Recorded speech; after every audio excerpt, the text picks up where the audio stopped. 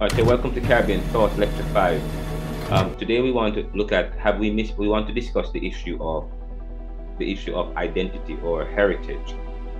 Particularly the question, have we misunderstood our heritage? And we also want to quickly go back to tracing Caribbean history and roots. A discussion about an understanding of heritage must include a trace of Caribbean history and our roots, especially with new research, which challenges the book Arawaks to Africans, which suggests that the people of the Caribbean today who came to replace the indigenous population have no connection or bearing, biological bearing, to those people, to the indigenous population. That is being questioned today, not only in the Caribbean, but also here in the US. The ability to question what was thought to be something stems from critical thinking that we delved into a little bit last week. It was very important. The ability, to question. It comes from the practice of philosophy. Okay, philosophy is the pursuit of truth, and you have various branches of philosophy, but critical thinking is important, especially as and I said sometime later on you're going to hear me say, and I think I said it last week, the post-colonial thinker must be a critical thinker. The post-colonial thinker must be a critical thinker, especially when you understand the strategy that has gone into recreating this new world in the mold of a people that is foreign to it. Okay, so it is it's very important then that we begin to trace our Caribbean history and roots when we begin to think about Caribbean, because the post-colonial thinker is a critical thinker. I've been kind of preparing you guys for the question anyway, asking, have we misunderstood our heritage? Okay, so and that's a very, very important question. But before we get into that, we show you those questions. Critical thinking, we looked at critical thinking last week. We defined critical thinking as thinking about thinking and evaluating current and past thoughts, highlighting the importance of reflection. We did say that. When you talk, critical thinking is about reflection, and so at this level, there's a lot of critical thinking that takes place. That is what separates the college student from students who are not, or people who are not exposed to this level of education, because we promote critical thinking, which is reflective thinking. And reflection involves revisiting certain positions or presuppositions. So and John Dewey defines it as that. Who is said to be the father of reflective or critical thinking, but however he's not, because he quotes people like Bacon. Okay, there are other people who have been doing reflective thinking, or what I call iconoclastic thinking, image breakers, or breaking the image. That comes from thinking deeply about things, or philosophical thinking. So we talk about the next thing we also emphasize the importance of critical thinking emphasizes the deconstruction of reality and the pursuit of progress. So we emphasize the deconstruction of reality and the pursuit of progress, because when you think critically, the thinking is directed towards a particular goal. And we emphasize the deconstruction of reality, the deconstruction of philosophy and history. So in this class, we're deconstructing history, we're deconstructing philosophy.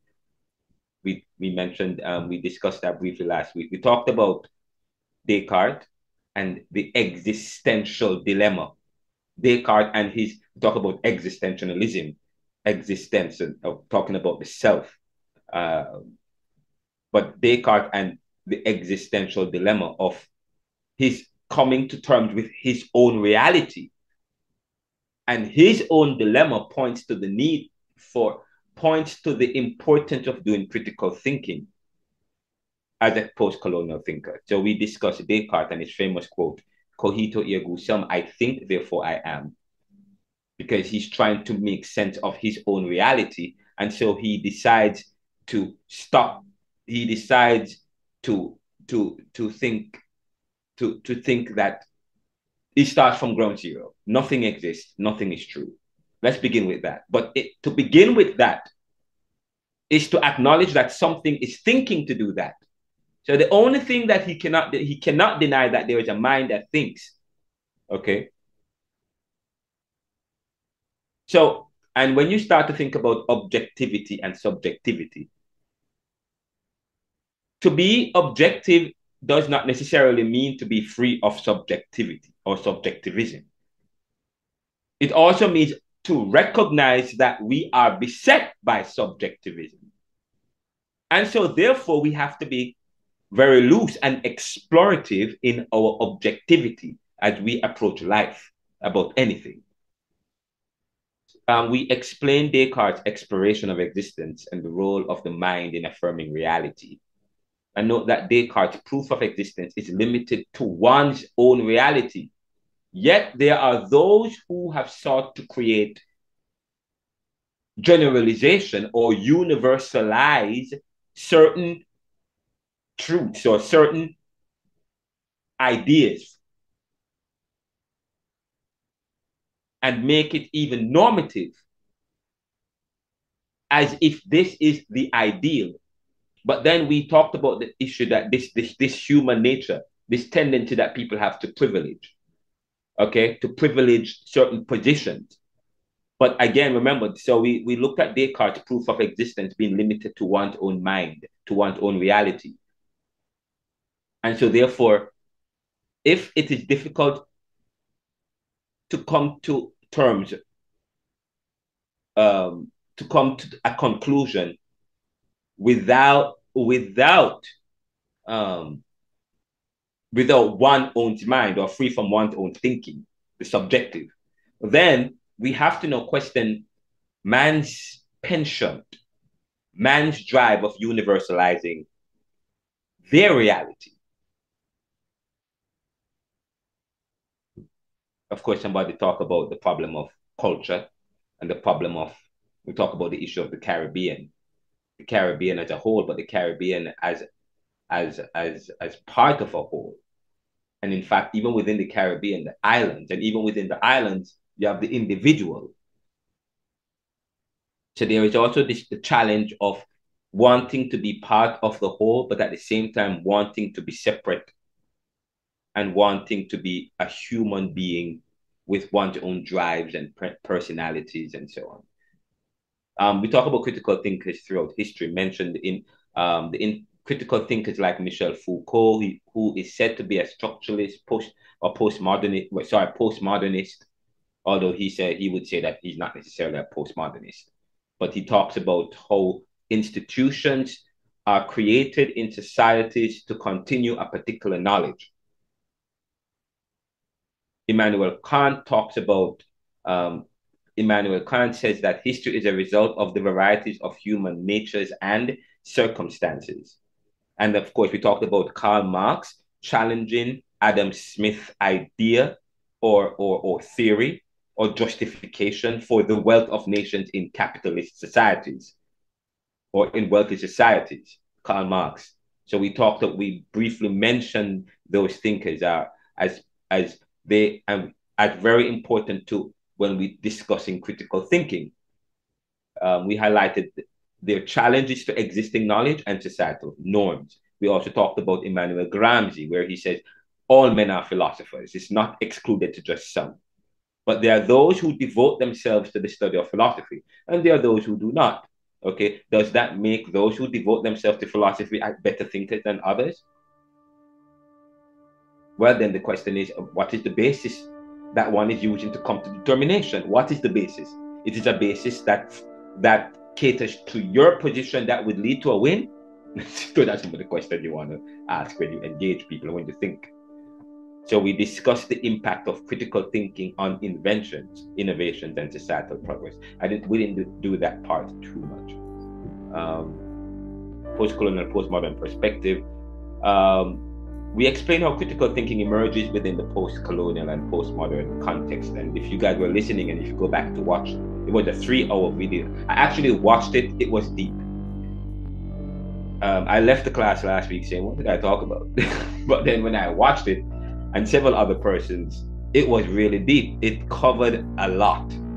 And I hope you guys get a chance to really go back and watch the videos, because they're deep.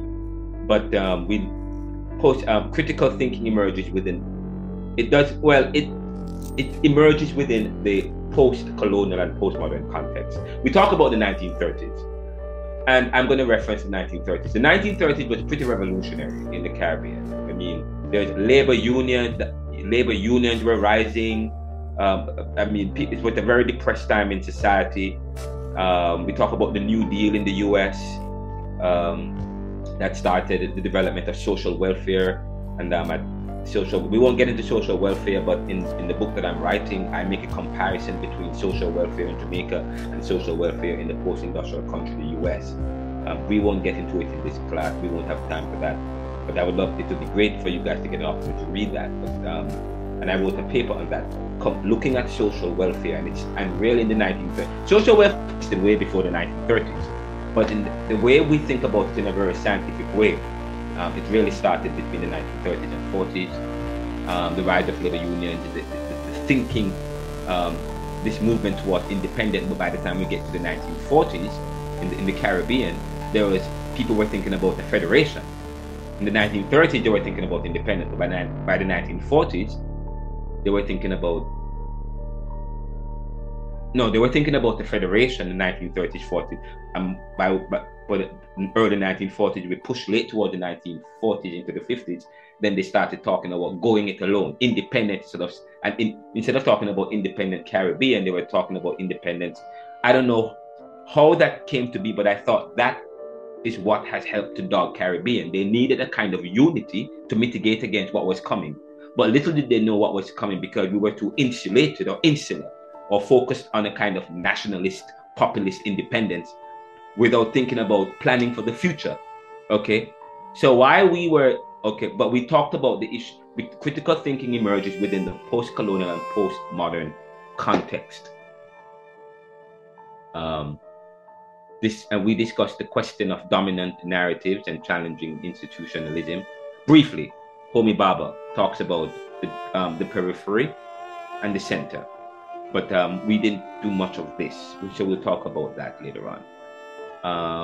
We haven't mentioned, we briefly talked about Frantz Fanon, Homi Bhabha, and V.S. Naipaul as examples, but there is one class that we will get into when we talk about, we're going to be talking about Frantz Fanon, Homi Bhabha, V.S. Naipaul. There's one class that is tailored just to talk about the Negro is not any more than the white man.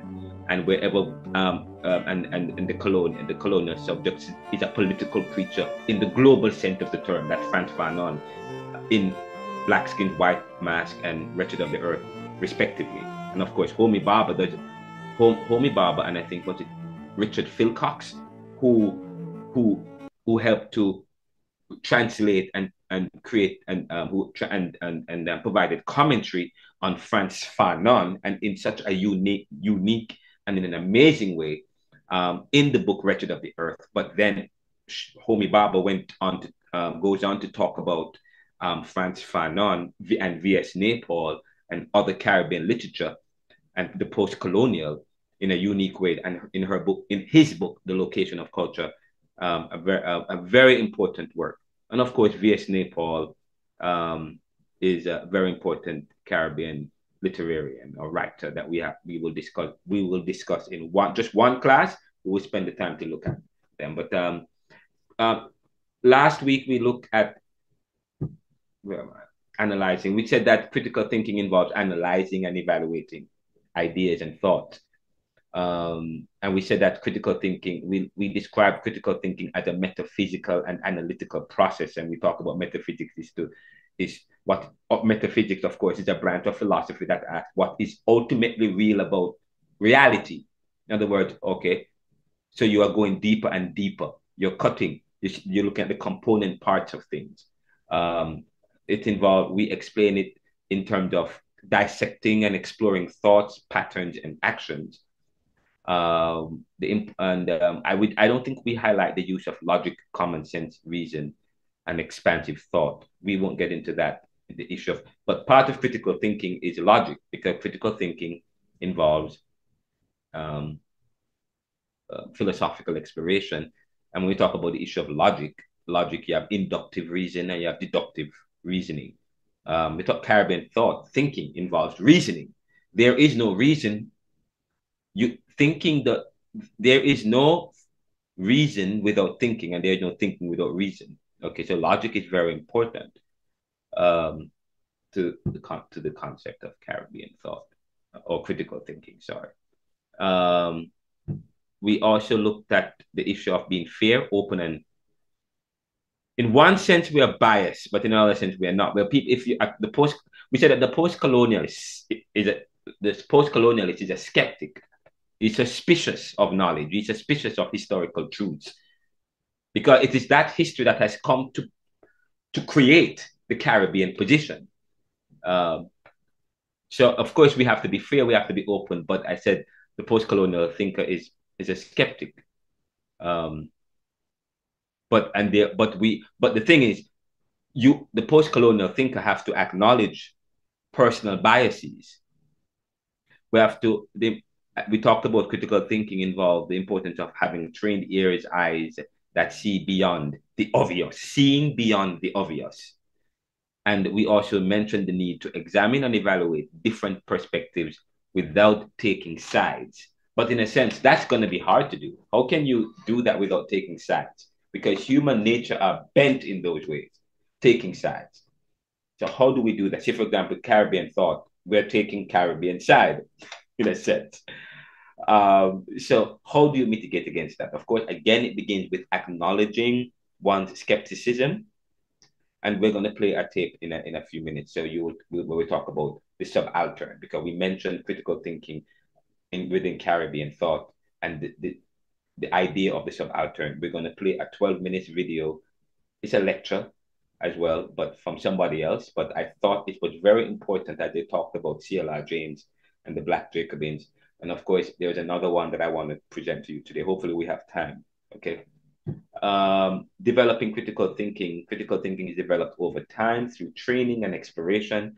And we talked about last week in terms of critical thinking, I talked about how it started, the academy or the educational school, it becoming a discipline so that they can train.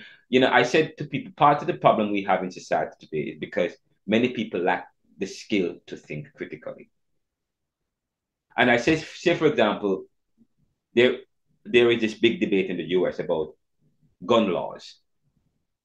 And gun laws, whether or not everybody should have the right to bear arms and so on and so forth. And I said to people, look at the Caribbean, look at Jamaica.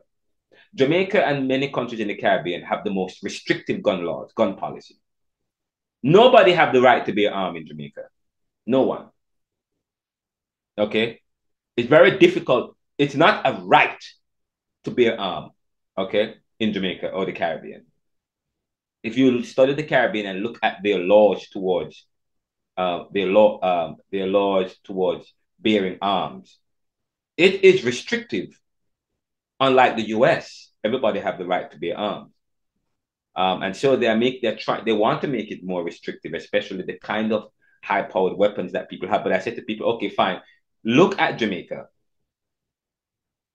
Jamaica has a restrictive policy in terms of the right to bear arms and so on, and access to guns.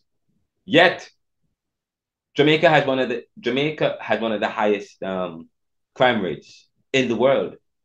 Trinidad, their crime gun, well, it's not as high, but it has become a problem for Trinidad today. Barbados, not so much. Definitely Guyana and Haiti. Okay. So these, when you look at the Caribbean and the gun policies that we have in the Caribbean, it is very restrictive, yet crime and violence is high. So I said to people, it does, okay, in fact, what has happened in the Caribbean, and particularly Jamaica and Haiti and part of Trinidad and Guyana, is that they have an underground, or what is known as a black market. So usually when governments or societies try to limit access to something, what happens is that there's always this reaction. There's always an underground economy, or a black market, as they call it, black market, okay, that operates outside of the systems. So what people do is that they become very creative. Okay, and in fact that's why they have the argument about criminalizing black people, because of the kind of criminalizing black people, because black people do certain things, perform certain activities that they have criminalized. What am I getting at? I won't get into it yet. But we talk about guns. So the gun policy is restrictive. Nobody have the right to be a gun in the Caribbean, yet the Jamaica and the Caribbean have the highest crime rates. Of course, it could be an issue of what we call relative deprivation. Relative deprivation. Where this is not the time to talk about relative deprivation. It is something that we will talk about later in the class if we have time. But of course, it is something that you have to talk about in Caribbean thought, the issue of relative deprivation, especially in Jamaica and in various parts of the Caribbean, and especially in and brown countries, or countries where you have a higher concentration of black and brown people. Crime and violence is high. But there is also, what's also high? Poverty and income inequality compared to other parts of the world, where you have more white people. And I'm not being racist, it's just the truth. That's from study. And that's not from anecdotal evidence. Okay, studies. It's actual study that has been conducted. When you actually look, and if you yourself were to look at, do a study of all black countries, black and brown countries, and study their crime rate, study their corruption, and we're going to talk about corruption later in the class. Or if you want to jump ahead, there is a lecture on corruption that talks about the corruption index. And the NIA has a video, but it's dated. But I have written something new about that, the corruption index of the Caribbean. I think there are one or two Caribbean countries where the corruption index is not that bad, but the majority of the Caribbean islands. But when you go to Haiti and Guyana, it's even worse. Okay, but the issue I'm raising here, as it relates to, I said I'm emphasizing an idea from Caribbean thinking, based in critical thinking. And the point I'm making is, when you look at the Caribbean, if you were to look at the idea of relative deprivation, which is a Marxist materialist theory, that says societies that have high income inequality, or where there's income inequality and poverty, will also have high levels of crime and violence. Okay, that is not a new theory. It's not a new theory. Okay, it's something that has been around. I mean, it is a theory that has been around for a very long time. Of course, we said it's a Marxist materialist theory. And so if you were to, part of the discussion that we need to have when you look at how do you mitigate crime and violence in countries like Jamaica and the Caribbean, or in communities, black communities in the post-industrial communities, or in Caribbean diaspora communities in the post-industrial society, they also have high crime and violence. How do you mitigate against that? Okay, because if we are to think about restricting gun violence, restricting people's ability to bear arms, that hasn't helped really. It creates more problems. Okay, so that is why it's very important to do a study and to think expansively about things and clearly about things.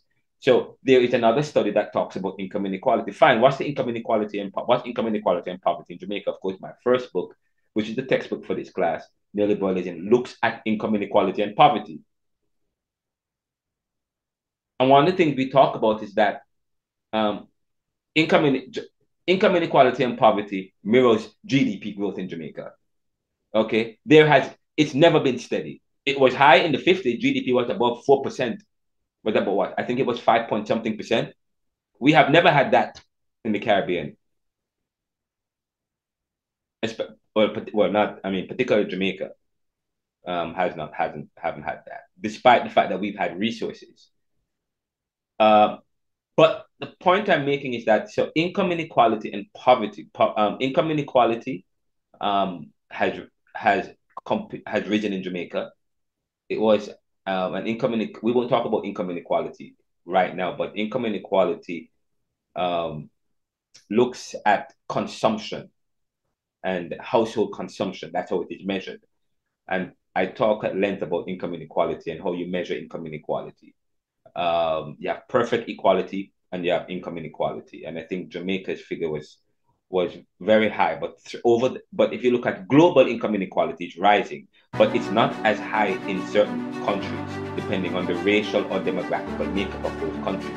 But in the Caribbean, compared to other parts of the world, income inequality is high. Okay, not only income inequality, but sorry, it's rising at an alarming rate. But not just that, but there's also the issue of poverty and abject poverty, which at one time it was at, I think a couple of years ago, when I interviewed Shirley Fraser, who is the executive director for the Herfield Foundation. Her study suggests poverty at 21%. Mine wasn't that as high, it was 75% there above. But especially during COVID and beyond that, poverty was on the rise in Jamaica and the Caribbean. However, we were hearing that crime and violence was, the government was doing as much as they possibly can to address crime and violence. But the addressing of the crime and violence they're making it into a police issue, a security issue, when crime and violence sometimes is not necessarily a police issue, okay, or a security issue. It's an economic issue. Deal with the economics, or it could be an issue of ethics, okay, and socialization and so on and so forth. But we live in a society that's very myopic, and so when we think about fixing issues, it begins to first thinking critically about things, okay, and then seeking to apply the fix. But we talked about so we're looking at the post-colonial man as a critical thinker. The need for post-colonial individuals to engage in critical thinking highlights skepticism towards history and its creation of the present. Okay. Of course, we mentioned Karl Marx again. And the post-colonial thinker being a skeptic is important because of how the Caribbean came to be and who we are as people in the Caribbean. Okay. What the strategy that has gone into recreating the new world and making the Caribbean as a place and the people within it second class or third world, or we call it, there were usually Caribbean people or Caribbean places were referred to as third world or developing but it was always this, and I think it was Alice that talks about the issue of using the word tribe to describe Africans. But the terms are important, and when you start to study terms, then you get to understand why we have to be critical thinkers. So, for example, okay, there are in terms of discoveries that's accredited to people of African descent were never given to him or her, was accorded to the European, because the Negro was said to be less than, okay, or what CLR Dreams, not CLR Dreams, what Homi Baba said of refer to V.S. Naipaul in one of the books that he wrote, that nothing great ever come from the Caribbean or the black man. So therefore, then you have to reconsider. You have to say, for example, we talk about the misclassification of the African. Now they are saying that many Africans have ties to the ancient people.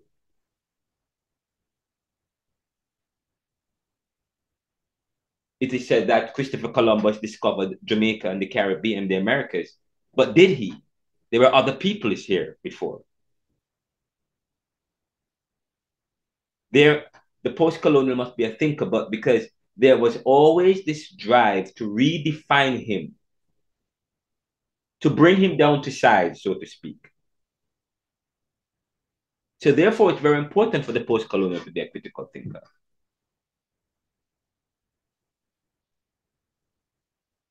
So critical thinking is transformative, and it is revolutionary, and it is very important to the practice of Caribbean thought. Okay, so that's for last week. This is part 2. I won't do the Negro is not. Why is this important? I have here on the slide, to start anew anything requires a journey in a past. To start anew anything, requires a journey in a past that begins to tell our story. That's very important, especially I write in the epilogue of this new book, reimagining peoples within critical race theory, moving from a victim approach to a hero approach. Dana Berry is one of those persons who is writing to reimagine the African or the Caribbean, looking at his resistance, looking at the Black man in terms of the value and his resistance, that speaking to his intelligence. But we won't get to this.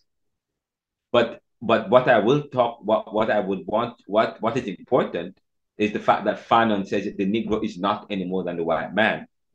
And I begin this particular exploration by saying, to start anew, to start anything new, anything requires a journey in a past that begins to tell our own story. Our own story.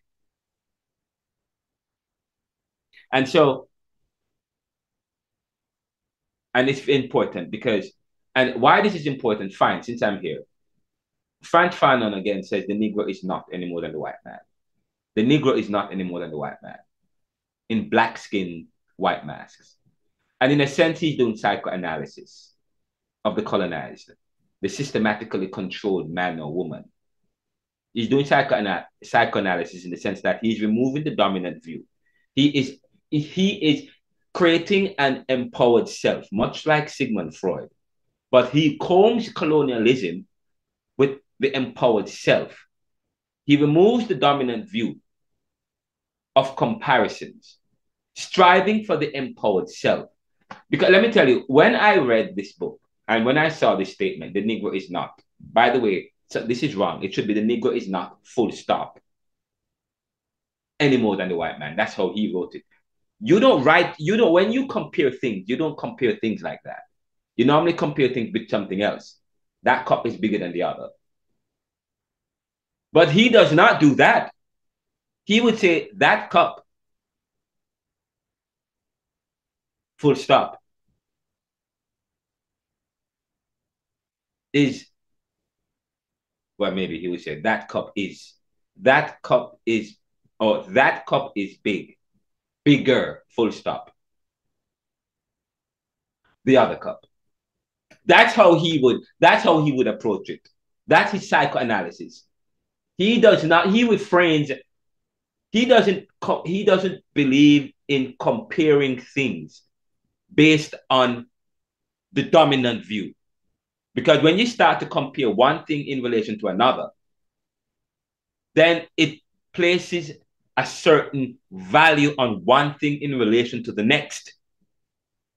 So he removes the dominant view within comparison, striving for empowered self. And according to Omi Baba here, the familiar alignment of colonial controlled subjects is disturbed by a break. So in a sense, this is his resistance. This is his violence.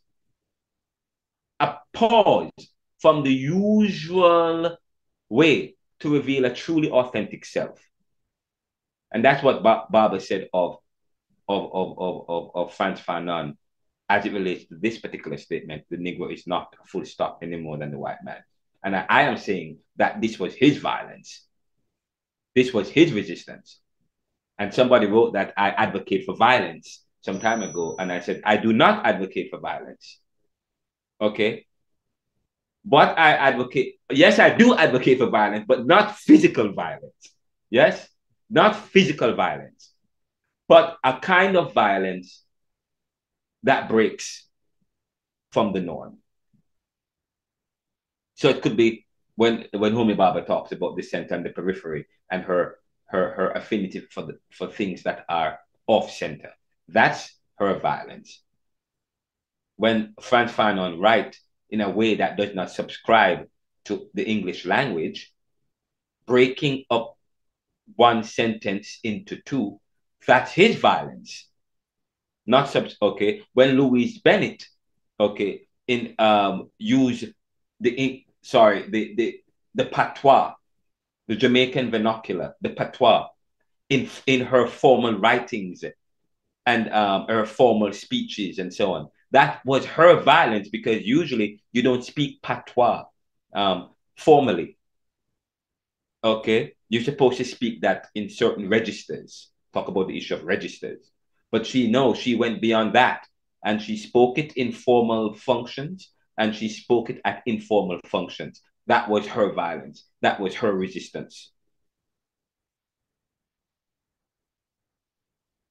I write that when we hear of Jamaica in the Caribbean, we think of beautiful islands of paradise with sun and sea and sand and reggae music and cannabis and Arab people like Usain Bolt, who are living out their best dreams, desires, and lives.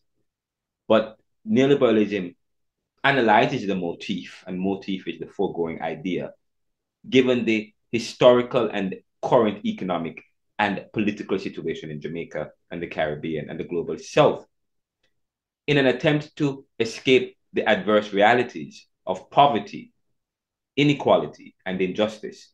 The people of the global South find themselves in North metropolises with very little agency and minimal change to their lives. In fact, except for the use of cleaning neoliberal waste. Oh, that's a listen to this. Let me say that again. This is deep. In an attempt to escape the adverse realities of poverty, inequality, and injustice, the people of the Caribbean, or of the global South, of which the Caribbean is a part, find themselves in North metropolises. In other words, those people who have left the global South to the global North, or they are outward looking or upward looking. But, and I say to you, Frantz Fanon write that the global man in Wretched of the Earth, that the colonial man is a political creature. A political creature. He's a creature, meaning he's created. The colonial man is a created being of the Caribbean. The colonial man is created. That's what Frantz Fanon said in his book Wretched of the Earth. Writes that the colonized man is a political creature in every sense of the earth, meaning that he is still a wretched of the earth whose experience of ambivalence tends to a negative experience of contrast. Negative experience of contrast. Again, Fanon had written in Wretched of the Earth that the colonized man is a political creature in every sense of the term. But today, the post-colonial man is still wretched of the earth, whose experience of ambivalence tends to a negative experience of contrast. What am I talking about? Listen to this statement, what I said here, which is in the book. This is very deep.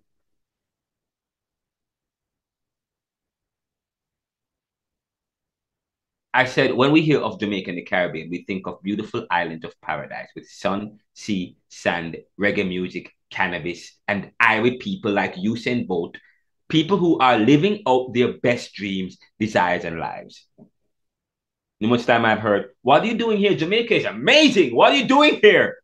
Of course, Jamaica is amazing. But the book, so I said, read the book. It will tell you how I'm here. But the book analyzes this motif. This motif, motif, this prevailing idea. The book, this prevailing idea given the historical and current economic and political situation in Jamaica and the Caribbean and the global South. Because the Caribbean, the global South, we are all connected. Our experiences are connected. We are all coming out of a post-colonial experience, and we still experience the negative. We are still experiencing the negative part of that post-colonialism. Follow me. This is important. When we think of Jamaica, we think of island paradises, or, okay, people are living out their best dreams, Bob Marley and so on and so forth. But then I said, the book questions that motif, because in an attempt to escape the adverse realities of poverty, inequality, and injustice. I mean, there is no injustice in the Caribbean. There's no poverty. Of course, there's poverty in the Caribbean compared to everywhere else. Of course, there's income inequality. Okay, we talk about the 6 richest families in the Caribbean, the families that are the wealthiest and so on. Anyway, we won't get into that right now. But the people of the global South find themselves in. So okay, if it was such a bed of rose in the Caribbean, why is it that we have one of the challenges of the Caribbean is brain drain? Or why is it that immigration policy towards people of the Caribbean is so restrictive? Because they're just like the people in Mexico and they are going to places, and immigration is a big issue today. Anytime there's an election in the US, their immigration becomes a very important issue.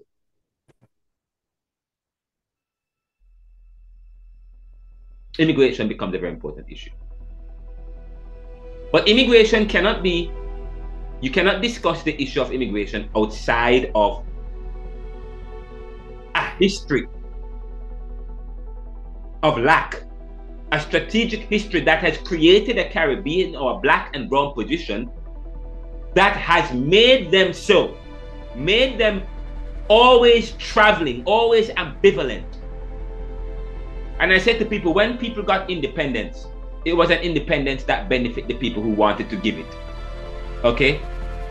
Because slavery and so on and colonialism was, after a while, colonialism became outdated. People found other ways to control and to make money without having slaves. In fact, you make these people into people who can spend, give them a little bit, give them some pittance, then they pay you.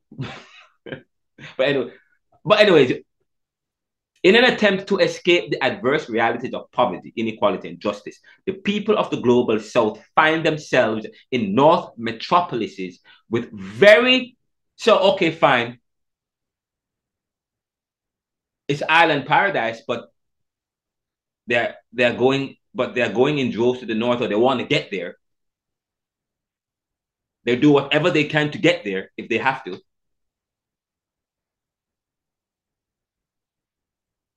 But when they get there, what do they find? When they get here, what do they find? The immigrant. This is what they find. In an attempt to escape. In an attempt to escape the adverse realities? How are they escaping the adverse realities in paradise? That's why I'm telling you, the book challenges the motif. In an attempt to escape the adverse realities of poverty, inequality, and and injustice, the people of the global South of the Caribbean find themselves in North metropolises with very little agency. And of course, I'm being probably a little bit general here, as if all Jamaicans and all people of the Caribbean are breaking themselves to leave. But I said to you, they're not necessarily breaking themselves to leave. But when I talk about, it's not necessarily the outward, the externality of the Caribbean. Okay? The externality and our openness, the fact that we are so open to penetration. And I said to you, when you start to study power and control, you have to study the issue of penetration. And one of the things, and when you start to study, Alisa asked me, oh my God, Ronaldo, that is loaded. Life is about people and how we relate. But life is what you make it or allow others to make of it for you. And then we start talking about the issue of power and life is about people and how people really talk about human dynamics. Part of studying the Caribbean, what is the Caribbean place in the world? the Caribbean people in the world. In other words, you're looking at the dynamics of humanity, the dynamics that exist in society today. Okay, the dynamic that exists today stems from something in the past, which continues to strategies today. And the issue of penetration is important because how open you are will determine the ability that people have to penetrate, to impose, and to flood your country with goods and services without anything that you can do. Okay? In an attempt to escape the adverse realities of poverty, inequality, injustice, the people of the global south find themselves in the north metropolises with very little agency and minimal change to their life, because people travel. Why people travel? People travel looking for opportunities. People travel, okay, looking for change. Yes. And I have said in the last class, or in a particular class, one of these classes we had, talking about what existed in the Americas. In the Americas, the Taino people were people who traveled all along the coast of the Americas. The people before the 1400s or 1492, before Christopher Columbus came to the Caribbean. Okay, the Americas. There was travel.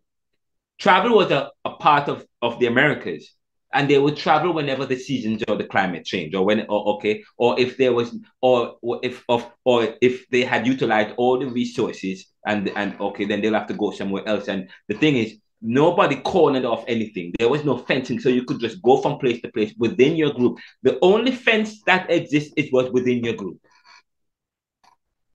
But when the Europeans came and took colonialism to the next level, then that all changed.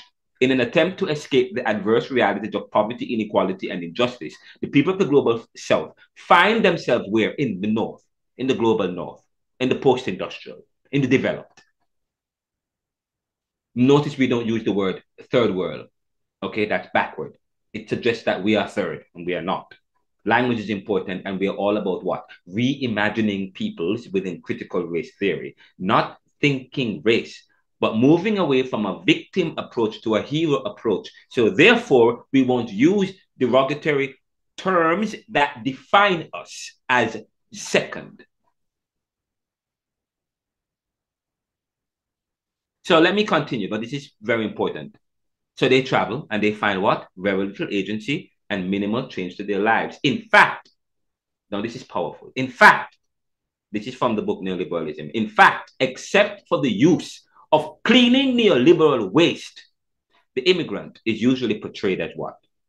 As an alien with 3 heads and big sharp teeth, seeking to steal and destroy the profit and disrupt society. Why? I mean, I wrote this. You know, something was happening in the US when I wrote this. And I used to work for a child, youth, and family services agency in Philadelphia. It takes a village. And part of my job, I was a family group decision-making facilitator and coordinator. It's a new model in dealing with the number of people who are in aggregate care. Aggregate care means group homes, especially in Philadelphia. Aggregate care surpasses that of the national average. I think they were aiming for 12.5% or something of the sort, and at that time it was in Philadelphia, it was way beyond that. It was probably almost in the 20% or 21, 22%. We were trying to get it back down. So we started what is known as Family Group Decision-Making Conference, which is something that I really want. Because I'm so busy, I'm doing so many different things, I can't really spend time to really sit down with JTS and the dean and probably speak with Jamaica about incorporating this particular model in how we practice. And it's a model within Black and Brown communities. It really works in those communities, because within Black and Brown communities, we the kind of family we promote. Of course, the community is what raised the kid. It was always part of the issue. Okay, the extended family is important. The pastor is important. Okay, the uncle is important. The big brother, the sister, the cousin.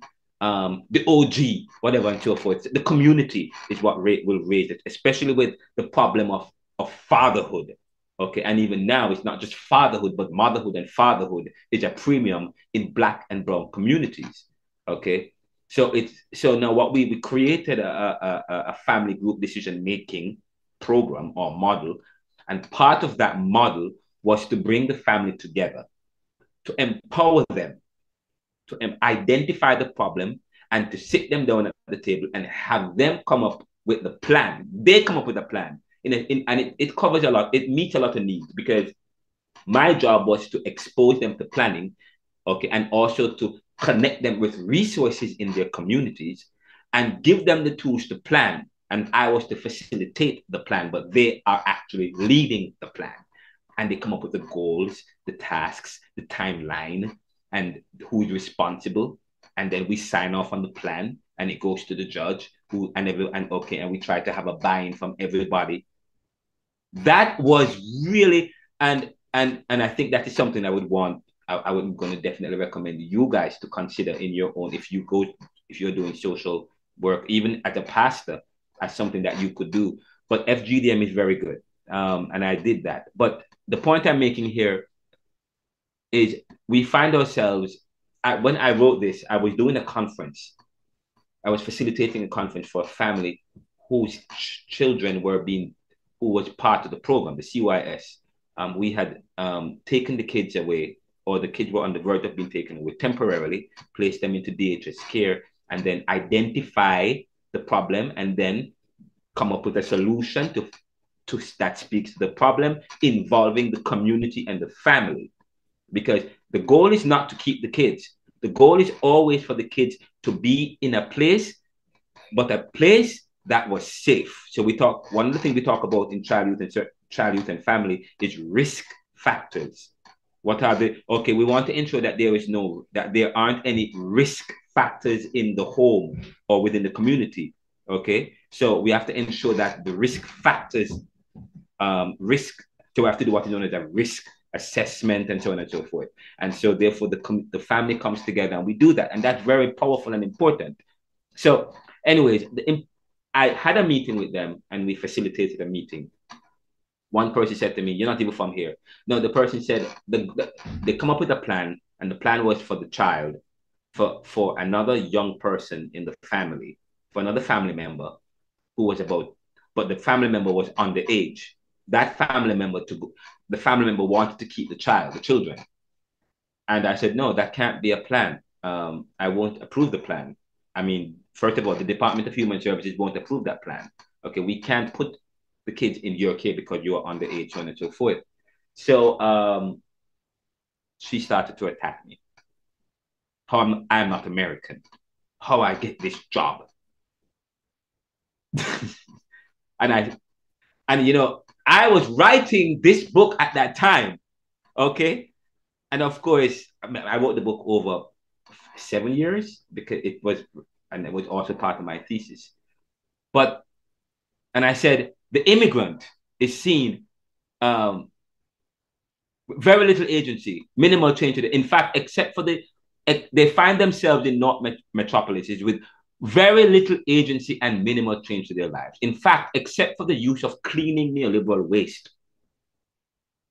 The immigrant is usually portrayed as an alien with 3 heads and big sharp teeth. It's either they are good, this is the argument in immigration here in the US sometimes, or in post-industrial country. For those people who are defending immigration, they are great to work, to prop up the country. Yes? They are great cleaners and domesticated workers. Yes?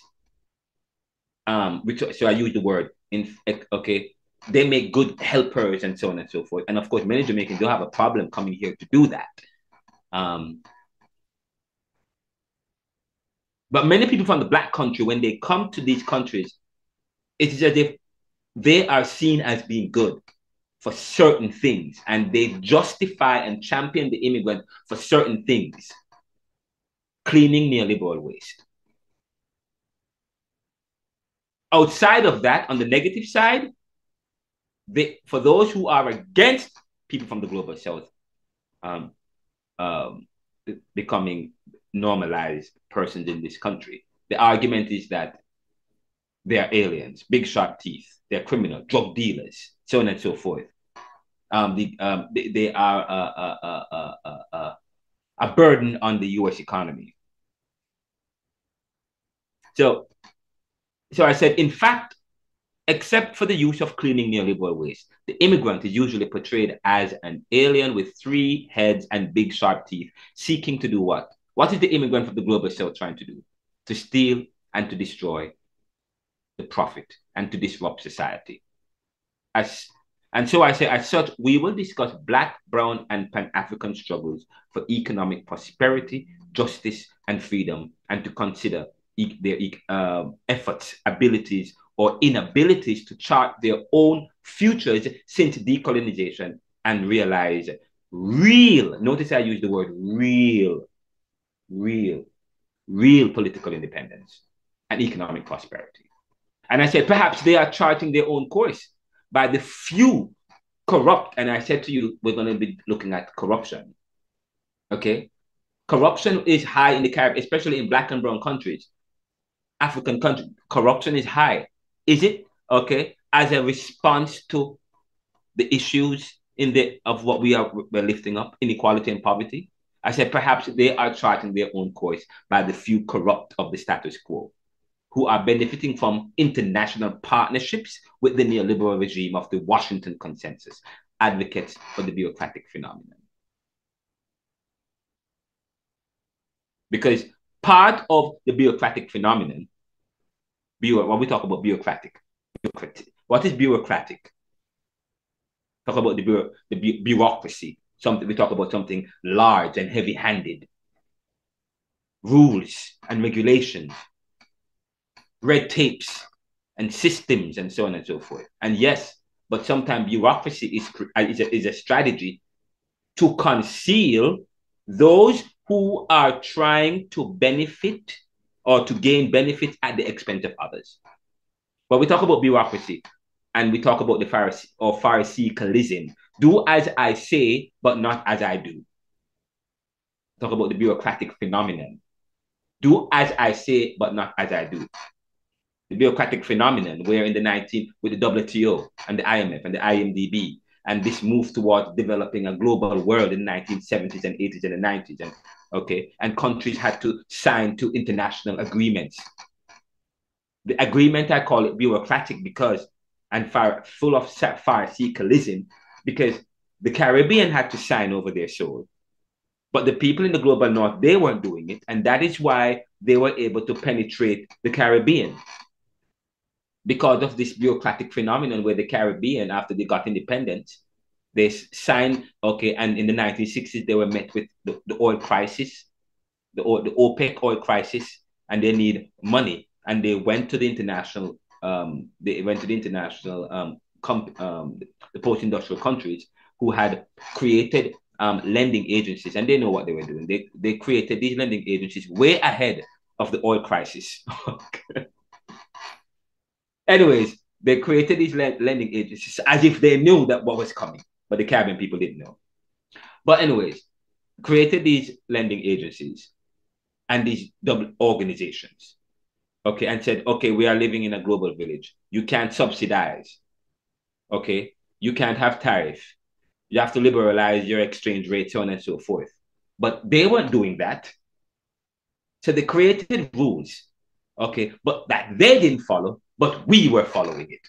And then I talk about the issue of our theology, the theology that we inherited.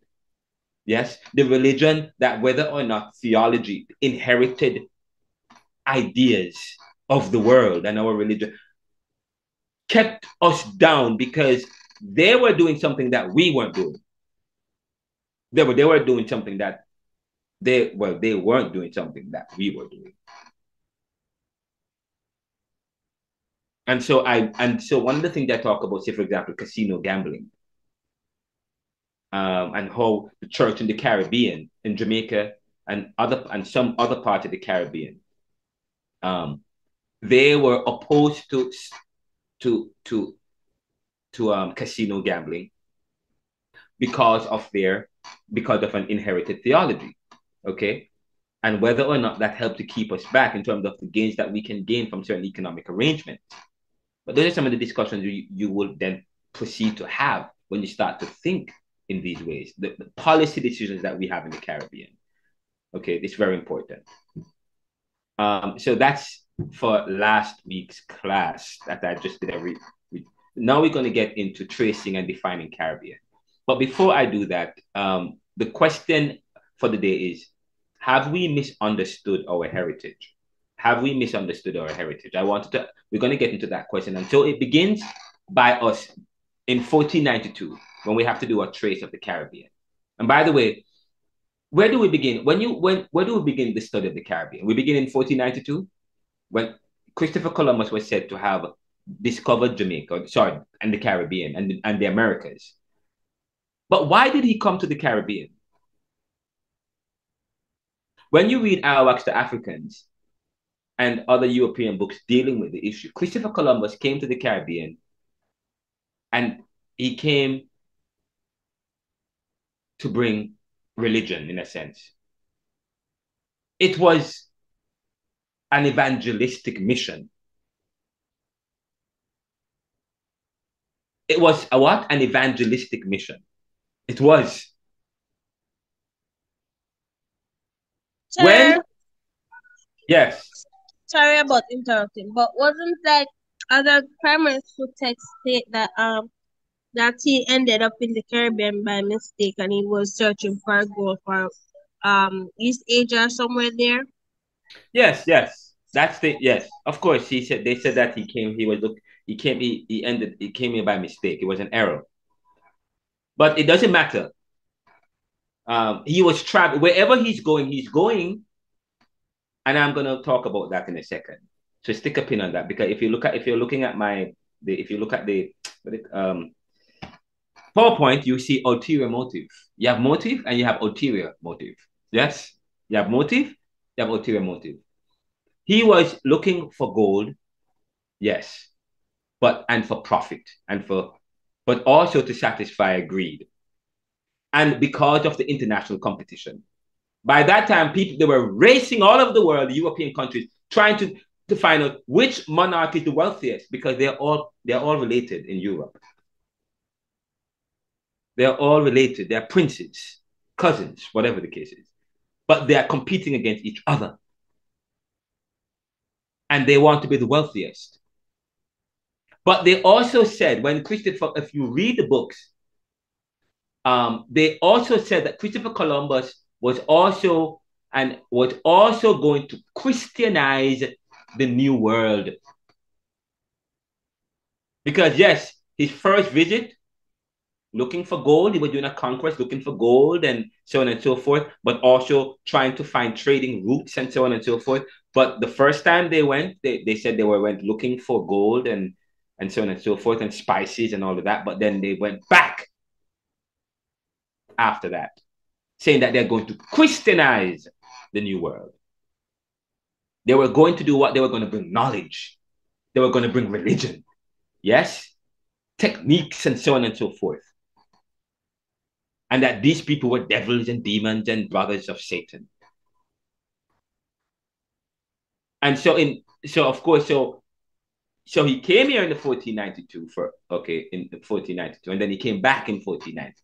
Between 1492, 1493, 94. So they came back. He kept coming back to the Caribbean, and then found a post and settled in the Caribbean.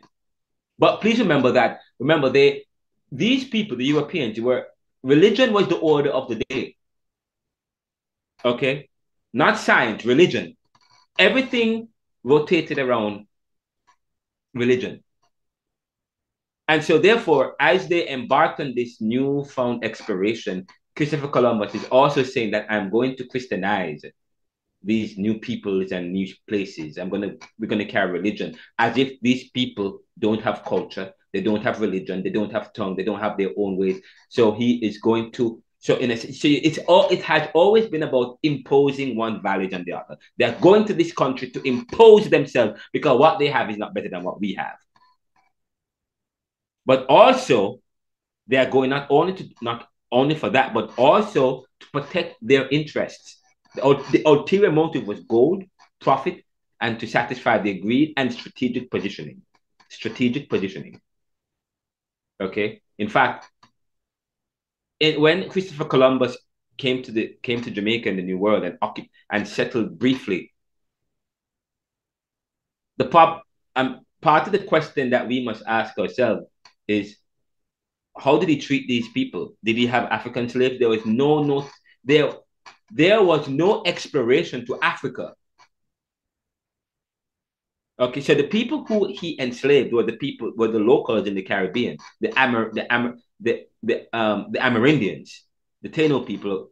Okay, that's the people who they had dominated at first and intermingled with.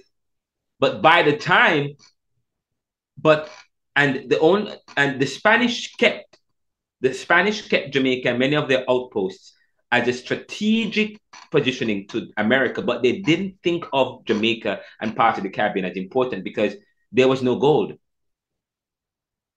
Okay, so while some Europeans settled there and so on and so forth, but while some of the Europeans settled there and Christopher Columbus left a group of people there, not many Spain didn't think highly of Jamaica and Trinidad and Barbados.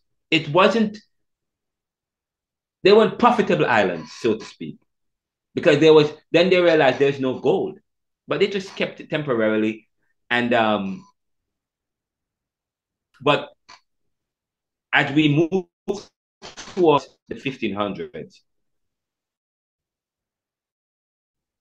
and even more towards 1655, there was this, people started learning the importance of sugar and cotton and developing plantations and so on and so forth. And so in Europe, they realized that, fine, these countries don't have gold, but they have something that's just as good as gold. Great land that can give us, where we can do a kind of production to supply the world with sugar. And we can and if whoever takes control of that will become the wealthiest. And so the race started. But first of all, of course, a discussion, where do we get the people to work the land? And of course, they based on research and pioneers that had gone before that actually went to Africa, and the reading that they realized, okay, well, let's take those people from Africa. We're not going to use our people. We're going to use some other people from Africa. But then they have to justify to their peoples why they have to go to Africa and enslave these people, bring them, uproot them to the New World. Why was that important? Or how do you justify enslaving human beings and treating them the way that you're hoping to treat them? So of course, and I said to you at the last class, the issue of race is a new concept that started in the 1500s, coinciding with this with the transatlantic. And so this brings us into, and this is a very important point I'm about to segue into, because I'm going to segue into the issue of heritage. The issue of heritage. But before I segue into that, the question is, and this is very important. In 1655, Britain defeated the Spanish and took over many of the islands of the Caribbean that was once owned by the Spanish. And here I'm talking about the English-speaking Caribbean now. Now we're transitioning from Spanish to the English-speaking Caribbean. But what was quite interesting and important, which is I have to get, and you guys have to consider this, is where did the slaves that was in the Caribbean, where did they go? Say, for example, Jamaica. What happened to the slaves that Spain had? Whatever happened to them? What happened to did they free them? Yes, they did. They freed them. They freed the slaves, but were they black, or were they the indigenous people that were there originally? Because we are told that there was a genocide. Okay, but where did they get people to work the land? We will talk about that when we come back in our next class. I'm sorry, not the next class. In this class, we'll take a quick break and we're going to talk about, have we misunderstood our heritage? Okay, and it's very important that we have a discussion of whether or not let me stop sharing my screen, whether or not we have misunderstood our heritage, because I'm going to share another document. I'm going to share another where is it? Mm-hmm. Okay, no. I'm going to find it. I want to share another document with you as we get ready. I'm going to take a break. It's now 4:34. We're going to take a 5 minutes break. And then we're going to come back and do this other class, this other lecture. But I'm switching between my windows. Give me 1 second. There we go. I need this.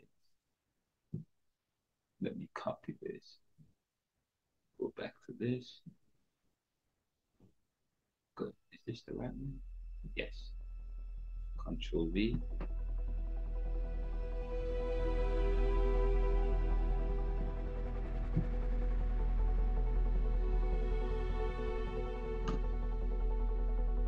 Ah.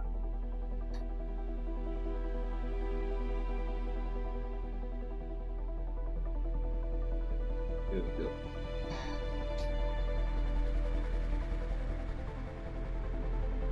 There I'm getting.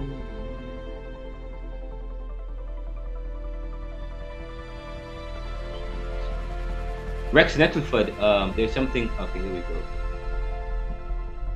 But are you seeing my screen?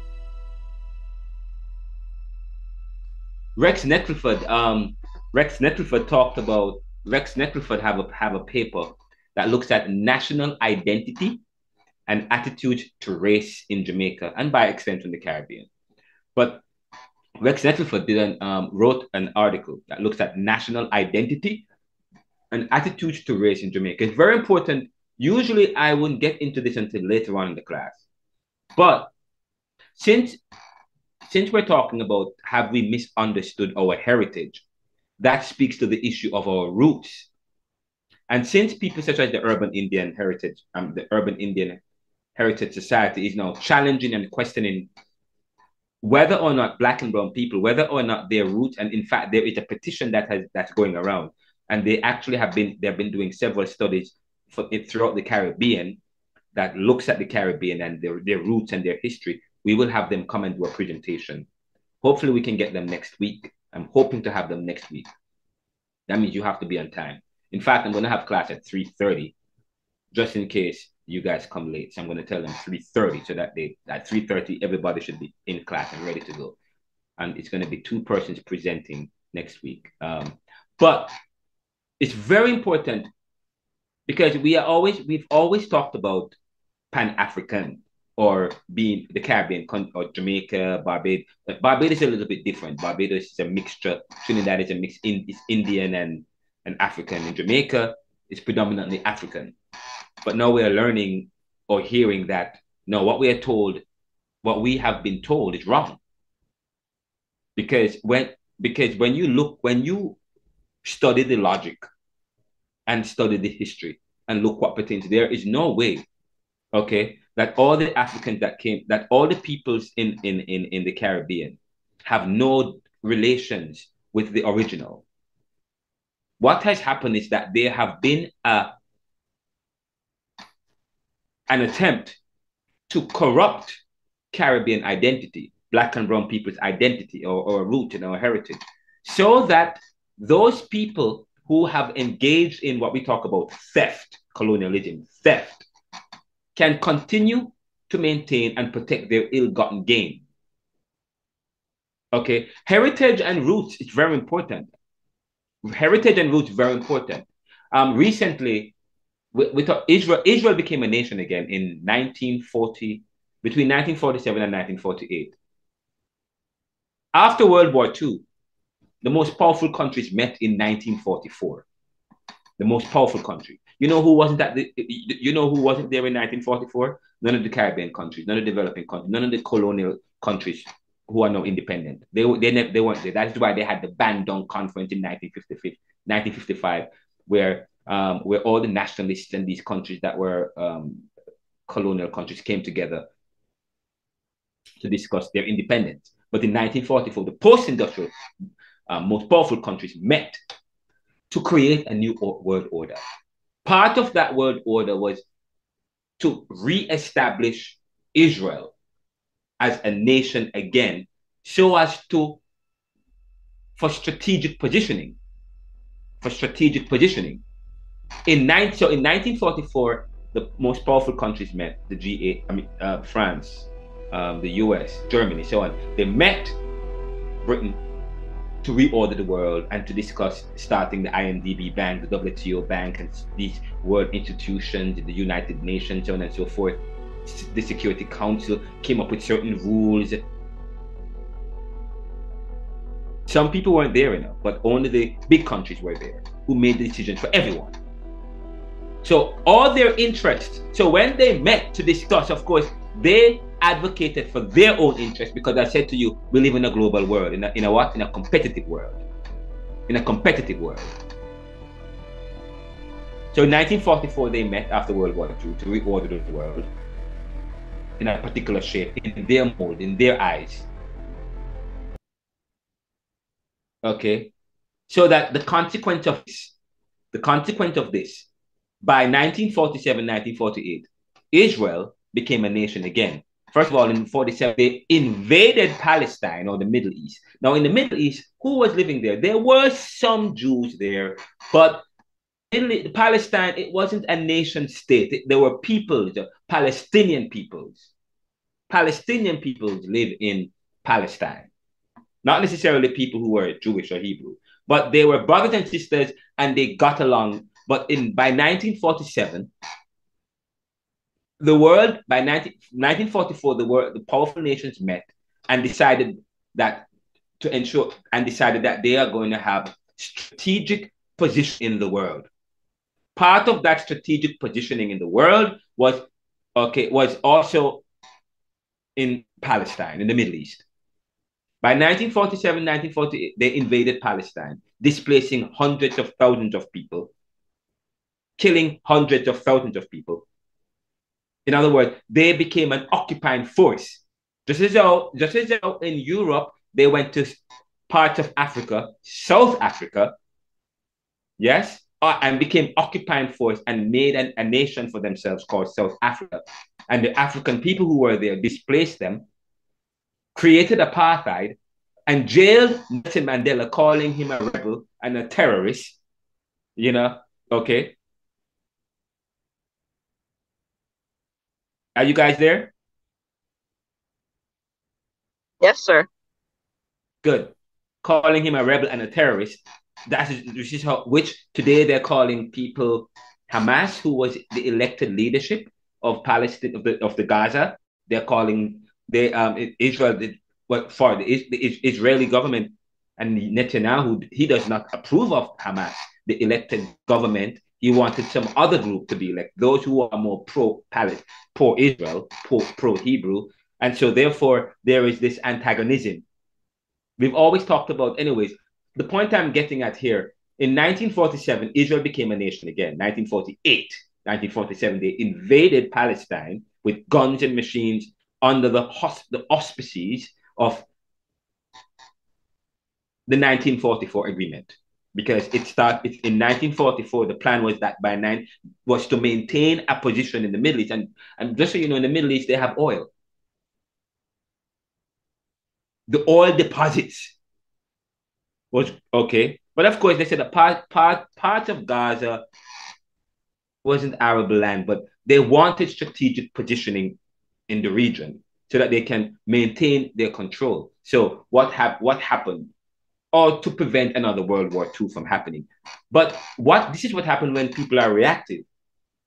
I said to you, in terms of gun control, they want to restrict guns, and thinking about restricting gun policy, having a restricted gun policy in the US. And I said, look to Jamaica. Okay, it's going to create an underground economy or black market. When people create things, you have to look at the consequences to that. Okay, so in 1947 or 1948, Israel became a nation again.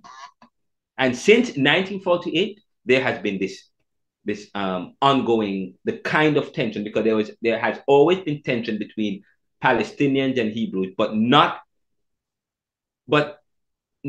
at the scale that we're seeing after 1948. But what was the justification for Israel to be? What was the justification that the Israelis provided, or Israel and their legal team and their friends in the United Nations and so on, who were there at the 1944 meeting? What justification did they provide that was able to recreate or give them the opportunity to reclaim this land? What was the justification? Because we talk about international rules and laws and so on. The justification is that it was their land to begin with in the first place. In other words, pointing to something historical.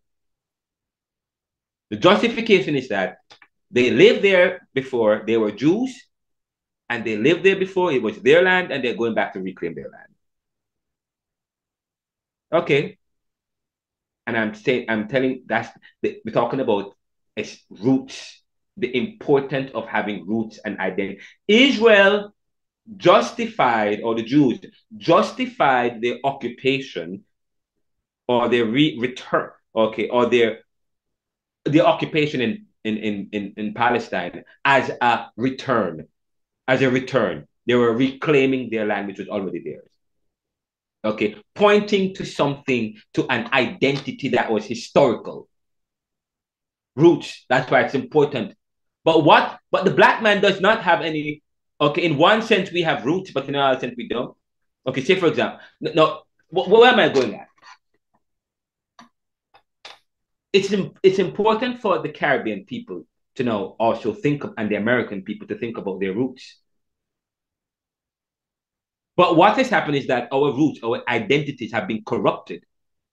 That's according to some people, such as people at the Urban Indian Heritage Society, who are now questioning Arawaks, the Africans, and those historians who said that Jamaicans and Caribbean people and Black and Brown and African Americans have no resemblance or no bearing or connection with the original people that existed in the land, in the Americas. But now we're hearing of misclassification. Israel was able to point to something to go back to Israel. Now we talk about reparation. We talk about reparation. We're talking about reclaim. People in America are now trying to some people here who are Indians or whatever, or have some connection with Indians, are trying to reclaim land and so on and so forth. So it is within those people. It is within the interest of the post-colonial masters. Okay, not to grant any justification or justifiable evidence to people of the Caribbean and Black and Brown people, any kind of justification that can point them to the original people here, because then they can say, well, this is our land in the first place. We are related or directly related to the original people. So then they can seek to do what? To make a claim. To make a claim. Say, for example, Haiti right now is making a claim against France because they have to pay France all this billions of dollars in order for their freedom to be recognized. But France is saying that, oh, it's not your country in the first place. They never said this. I'm saying this part. They stole somebody else's land, yes? And then brought new people there. Some of them probably were there before and intermingled. I mean, it's their land. However, France's justification is that, well, the people who are there, they were brought there from somewhere else, and they took or stole the land from France. France said it's their land. The Haitians said no, it's not. It doesn't belong to them.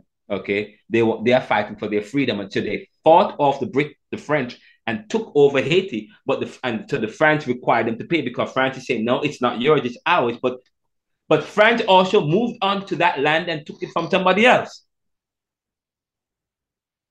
But then of course the Haitians could point to the fact that, well, we were there before, or we existed on the island before, or some Caribbean people, or people in the Americas now as who are now saying that they're Cherokee Indian and so on and so forth.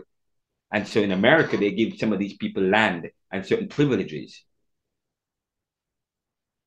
So now that moves me into the lecture about the importance of understanding one's roots, the importance of roots, the importance of identity, the importance of heritage.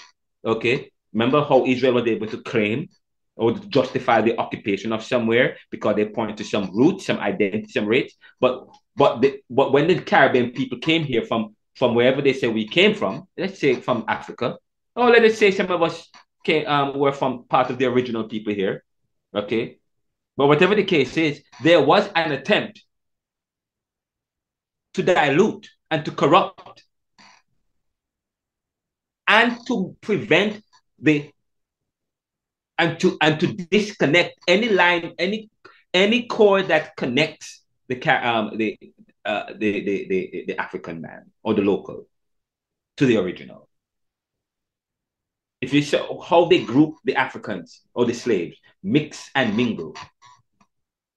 They couldn't read. They weren't supposed to read. They weren't supposed to write. There was an attempt to dilute the intelligence of the African so that he could not reclaim his heritage or his freedom or do any kind of research that would create any discovery about himself. That would then threaten the theft of the colonials. Rex Nettleford on national identity and attitudes to race in Jamaica said the need for roots and the attendant quest for identity are said to be natural to peoples everywhere. Natural to people everywhere. Natural. The need for roots. So when I ask the question, have we misunderstood our heritage? Or the issue of people's heritage being misclassified and the need to reclassify, because now there is a petition. There is a petition asking the government of the US and not only that, but the Urban Indian Heritage Society is also going to Jamaica and all of the Caribbean, and they're taking their education all over the world, talking about this misclassification and the need to reclassify us. The need for roots and the attendant quest for identity are said to be natural to peoples everywhere. Now, the phenomenon may be said to inhere in a people's desire to collate and codify their past collective experience, as well as to lay foundations for the realization of future aspirations. So, okay, let me say that again. He's quite profound here. It's important for us to collate and to codify our past and collective experience, as well as to lay foundations for why? Because it's important it's important for the realization of future aspirations. Which the Caribbean is an invention of the 21st century. Who are we going to be for the next future? New nations usually give large portions of their creative energy to what may be termed the identity problem. New nations, of which the Caribbean, we're all new nations in a sense, give large portions of their creative energy to what may be termed the identity problem. And there is the issue of identity is a problem to the Caribbean people. There is the issue of nothing black, no good. That has been ingrained in black and brown peoples. Okay? And that is, say for example, we talk about changing attitudes towards Afro-Caribbean beliefs, and I'm asking you guys to write a proposal and to consider this as part of your final research and final paper, talking about changing attitudes towards Afro-Caribbean beliefs, changing attitudes towards identity, changing attitude towards the attitude comes, but where did the attitudes come from? It comes from something that has been ingrained in us. And so it is important for us to know to question critically the issue of identity. Say, for example, the coloration in the Caribbean is not just a Jamaican problem, it's a Haitian problem, it's a Guyanese problem. Okay. The issue of browning and the drive to using cosmetics to make you look brown. It comes from this worldwide historical understanding, okay, from stemming from colonialism to promote, and I talk about, again, the Negro is not any more than the white man. So new nations usually give large portions of their creative energy to what may be termed as the identity problem. The identity problem for their creative energy to what may be, and to what maybe to and the mid 20th century. Sorry, I apologize. I'm somewhere else. New nations give large portions of their creative energy to what may be termed the identity problem, and the mid 20th century with its flux of emergent countries in Africa, Asia, and the Caribbean is particularly rooted or particularly noted for this aspect of nation building. Now, in Jamaica, a Caribbean country which attained independence from Great Britain in 1962, the search for identity has been the focus of attention for some time. It is indeed difficult to determine what exactly is meant by the term the Jamaican identity. It is, or by extension, the Caribbean identity. It is variously expressed as things Jamaican or the Jamaican image. Now, a reflection paper for this week, for next week, is to answer the question, okay? Is to answer the question or to determine your own heritage, to trace your heritage, trace your roots. It is indeed difficult to determine what exactly is meant by the term the Jamaican identity. It is variously expressed as things Jamaican or the Jamaican image. But what is the Jamaican image? Is it, I said to you when I came here for the first time, I didn't realize my video was, when I came here for the first time to the US in 2006, first as an exchange student, as part of my study, as part of my ministerial formation with United Church in Jamaica and the Cayman Islands, I had to come to the US. I lived in Missouri. And people wanted to find out, why is it you don't embody the Jamaican image? What's the Jamaican image? My dreadlock, although in Jamaica at the time, dreadlock or the Rastafarian was seen as a fringe member of society, wasn't part of the status quo, wasn't part of the accepted understanding of what passes for Jamaican, dignified Jamaican. You know, they were dirty. But yet still, when you come here, the expectation is that you're supposed to be Rasta. Such an ambivalence. What an ambivalence. Unless, okay, it's quite interesting. There are, however, ways of approaching the problem. The question, what are we, entails the desire of what we want to be. Oh, Rex Nettleford, amazing. God rest his soul. The question, what are we, entails the desire of what we want to be. What are we entails a desire, a desire.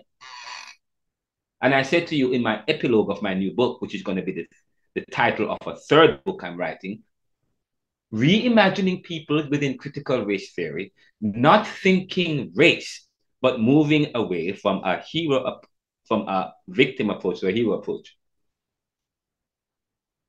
Because I do not believe in race. Race is a creation to justify slavery, or to create a society in the eyes of those who want to be at the top. The question, what are we, entails the desire of what we want to be, what it is that you want to be. And if what we want to be must have any practical significance for Jamaica, there should be some concordance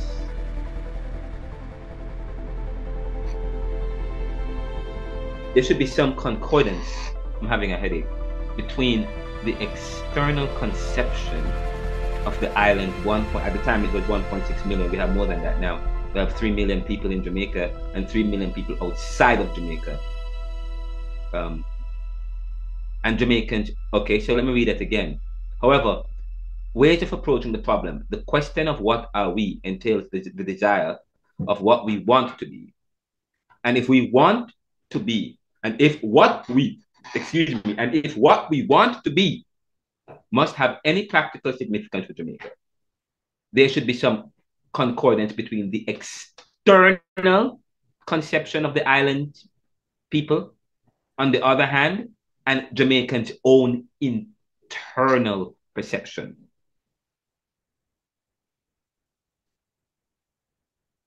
Own internal perception of themselves as a national entity.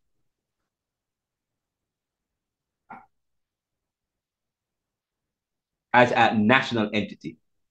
And this is, now I just want to, by the way, and I'm going to send you a copy of this. Let me just read briefly, because this is quite interesting information in the footnotes. I like using footnotes as well. Rex Nettleford also used footnotes. It's good. He says, after 307 years as a British colony, Jamaica gained her independence on the 6th of August, 1962.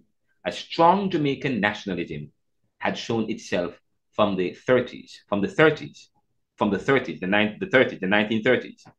Again, let me say that again. A strong Jamaican nationalism, talking about what you are and what you want to be. In order to get what you want to be, they thought that nationalism was the best way, through a government of socialism.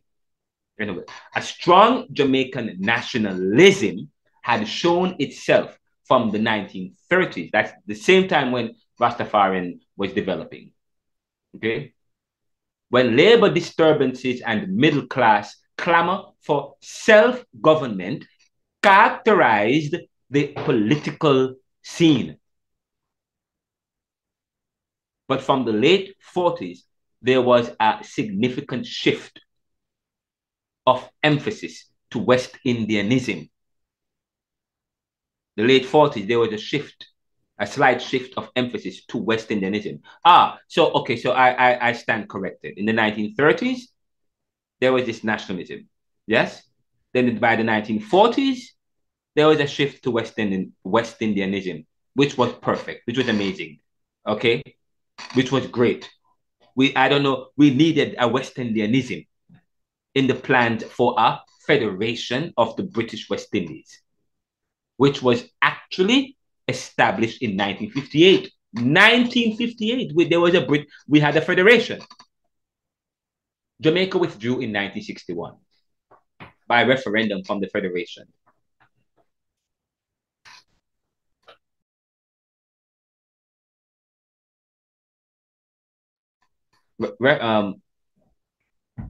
By referendum from the federation, and decided to go it alone. I talk about this a lot, how we decide to go it alone. Since then, the Jamaican image has become a positive goal for different efforts in the country. But I'm going to say this, that was our problem. That is what has affected Jamaican Caribbean prosperity. We decided to go it alone. Some person decided to create a referendum and give it to the people and say, hey, do you think we should have a federation? And the Jamaican people decided, but I think we did not provide the kind of education necessary for the people that the people needed to make the decision. Did they talk about ironies? Did they teach them what ironies was? What's an irony? Did they talk about what? Did we talk about globalization and competition and capitalism? Did we talk about that? Did we talk about the fact we are small and coming out, okay, and therefore it behoves us to in order to have a strong unity to come to discuss, to stay in this federation and slowly go it alone?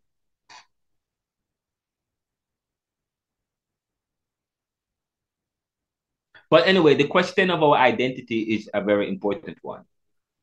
Okay, and when we come back from the break at 5, we will take an extended break. Instead of 5 minutes, I'll give you 10 minutes. So it's now 5:03. When we come back, we are going to begin looking at is Jamaica about our. We will begin the is Jamaica. Have we misunderstood our heritage? It won't be long. It will be only for 15 minutes, and then I'm going to give you. I'm going to have you guys do a quiz or a poll, which I started last week, but this I'm going to relaunch it this week. So for those that some of you left without participating in a poll, and I asked the question, what it is that distinguishes between Cuba and Haiti with Jamaica and Barbados and Trinidad. But I think some of you left. I, we're going to go back to that, but I want to go into have we misunderstood our heritage? Present the article to you guys, and then we go straight into the poll. And if we have time to do the to do a, to answer that question, we will. But we'll begin the lecture next week, delving into what differentiates Haiti, Cuba with the rest of the Caribbean. Okay, but for now, when we come back, we will look at have we misunderstood our heritage? Okay, we'll be back at 5:05. You come back at 5:15.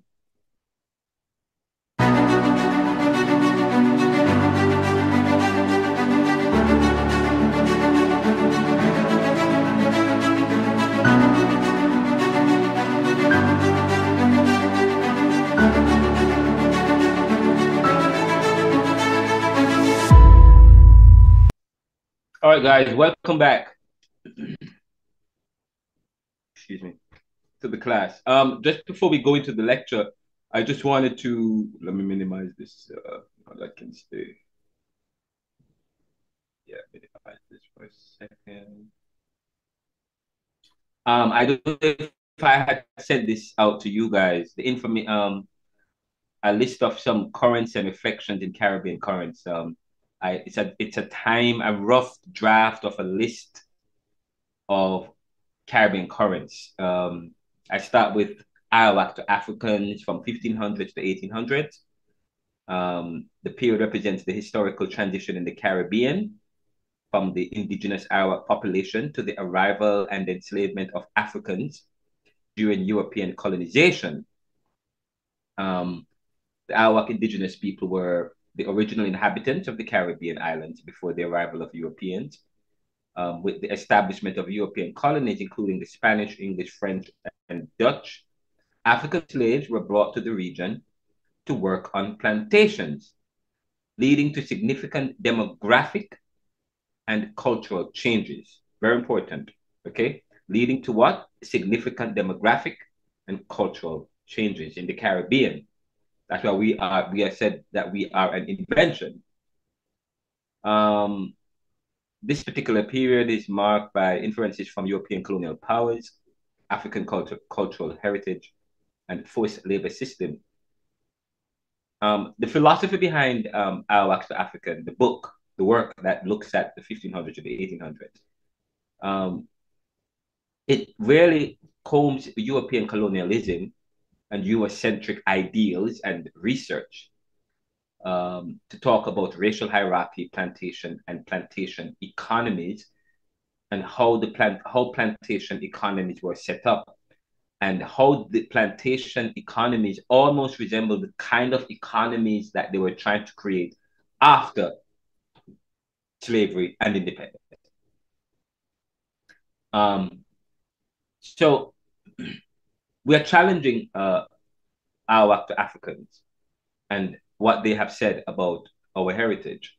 And so I want to spend some time to reflect on the question, have we misunderstood our heritage? I want to share that with you. I want to talk about that quickly. To be honest, I want to also talk about the Black position in the world today, but I won't touch that because I don't think I have time. So I'm just going to go straight into, have we misunderstood our heritage? A very important question that we have to consider for this class. Let me close this. Navigate, let me close.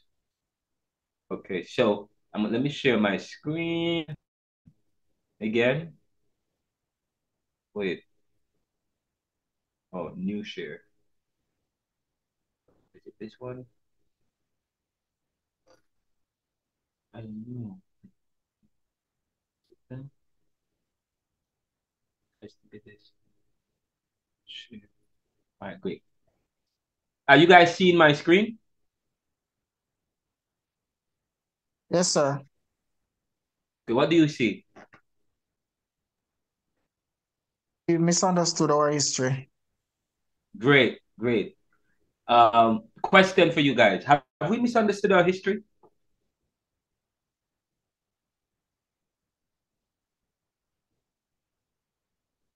Do you think we have misunderstood our history? That's fine. You don't have to answer. But I begin by saying redefining a people so as to misclassify their identity and conceal their heritage is tantamount to genocide. Again, redefining a people so as to misclassify their identity and conceal their heritage is tantamount to genocide. If strategy is employed, so I'm answering the question, have we misunderstood our history? If strategy is employed, and well, if strategy is employed, and we talk a little bit about neoliberal globalization and strategies, the strategy that has gone into creating the new world, in disrupting Africa to create the new world.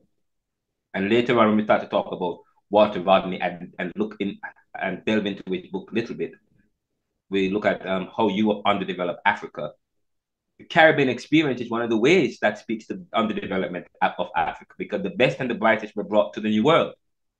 That has also helped to underdevelop Africa. But if strategy is employed that continues the dynamics today that had once characterized the transatlantic slave trade, then a re-examination of Jamaica's identity and heritage is warranted, specifically in relation to the Taino people who were the original inhabitants of our land. While acknowledging the presence of East Indians and the Chinese. Now, just so you know, earlier I talked about, we looked at, I briefly showed you the timeline and highlighted Arawak to African from the 15 to the 1800s, and saying that the period represents the historical transition in the Caribbean from the indigenous Arawak population to the arrival and enslavement of Africans during the European colonization. And I said that the Arawak indigenous population were the original inhabitants of the Caribbean islands before the arrival of Europeans. But where are they now? Do we have any Arawaks or any Taino people or ancient Americans in the Caribbean? Because please remember, when we talk about the Americans, ancient Americans, we're using the word in a general way to talk not only about the mainland, but the Caribbean. Ancient Americans, that they not only existed on the mainland, but also in the islands. Where are they now? Where are the peoples? We have been, when you read further in Arawak to African, they talk about a genocide. They were wiped out in the Caribbean with the establishment of European colonies, including the Spanish, English, French, Dutch, African slaves and African slaves were brought to replace the population that was wiped out. We were told that some of them committed suicide, especially in the case of Arawaks who were in Jamaica. They said that they were mild-mannered people, and many of them didn't fight back or resist, and they committed suicide, or they were overworked. But of course, I'm saying that's what we are taught. We are told, and the slaves came came from Africa. But we are challenged. But we are saying that. But where are those peoples who were in the Arawakans? Where are they today? So I'm going to talk about that in relation to whether or not we have misunderstood our heritage, not in relation to Africa, but in relation to the Arawakans. So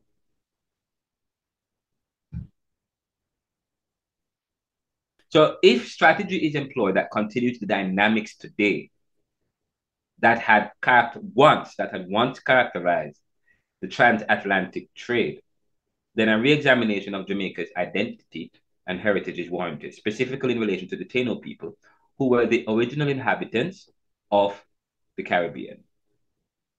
While acknowledging the presence of East Indians and Chinese who arrived during the era of indentured labor, again, while acknowledging the presence of East Indians, because the East Indian came, and the Chinese who arrived during the era of indentured labor or servitude after the abolition of slavery in 1865.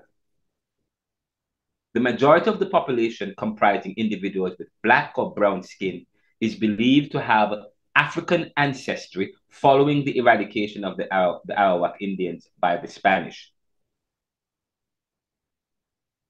The majority of the population in the Caribbean, comprising individuals with black or brown skin, is believed to have African ancestry following the eradication of the Arawak Indians by the Spanish. So the question is, okay, that is why I'm giving you the homework, the assignment, to go home and to do a research, or but not really necessarily. It's not a big elaborate research, just tracing your history.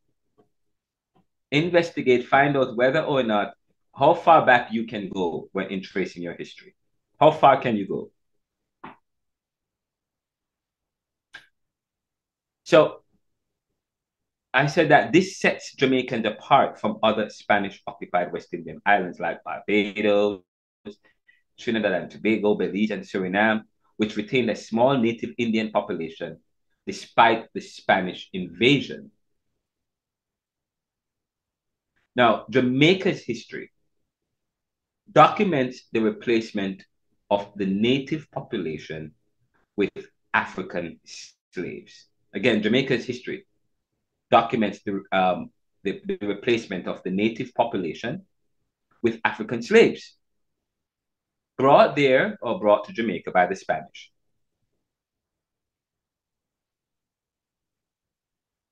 After the English defeated the Spanish in 1655, Jamaica became a significant port for the slave trade and sugar exportation.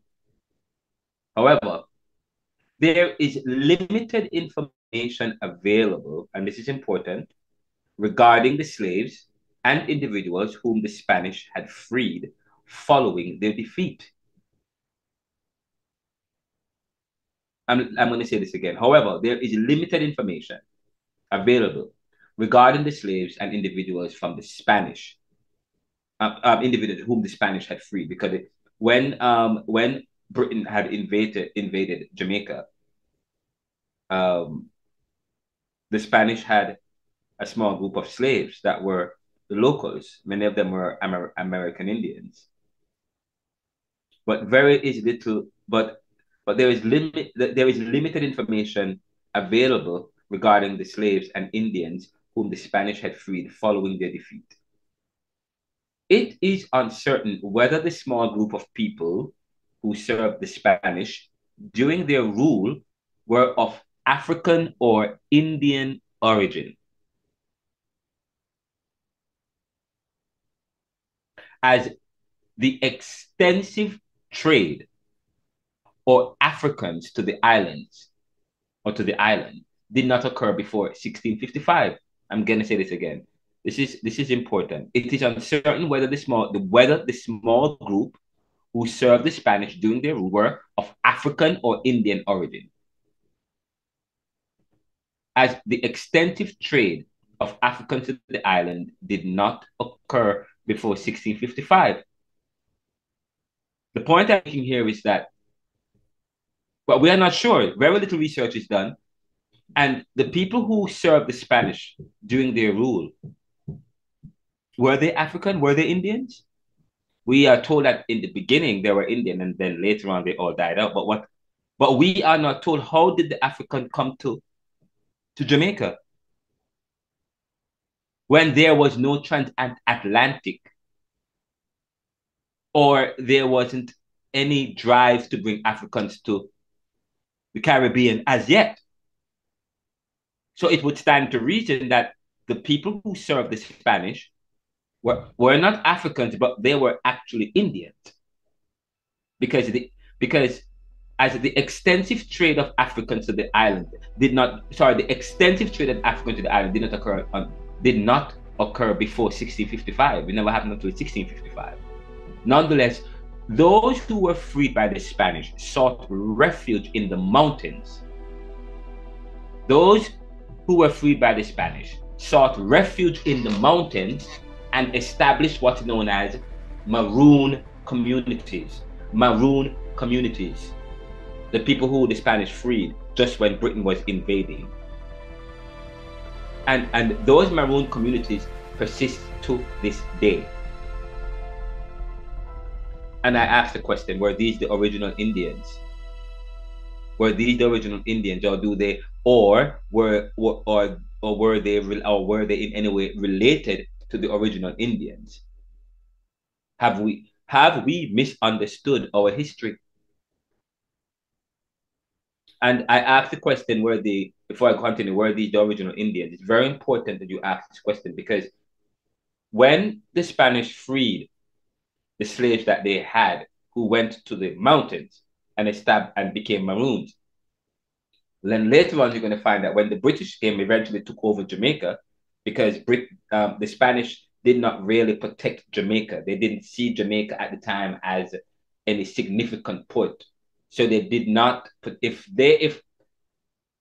Jamaica could have been a Spanish country to this day, but there was infightings between the locals there, and the Spanish or the crown did not see it fit to really invest in Jamaica. But anyway, the Spaniards who were there, they realized that they couldn't beat the British, and they freed their slaves. They went to the mountains, many of whom were Indians. Now, when the British came and they eventually started this, the slave trade started through the transatlantic, or the triangular trade started. Many of the slaves who were brought to the island, to Jamaica, we know that many of them also went to the mountains. Many of them also escaped, and some of them intermingled with the maroons, or the ancient or the indigenous population, many of whom were marooned in the mountains. So it stands to reason then,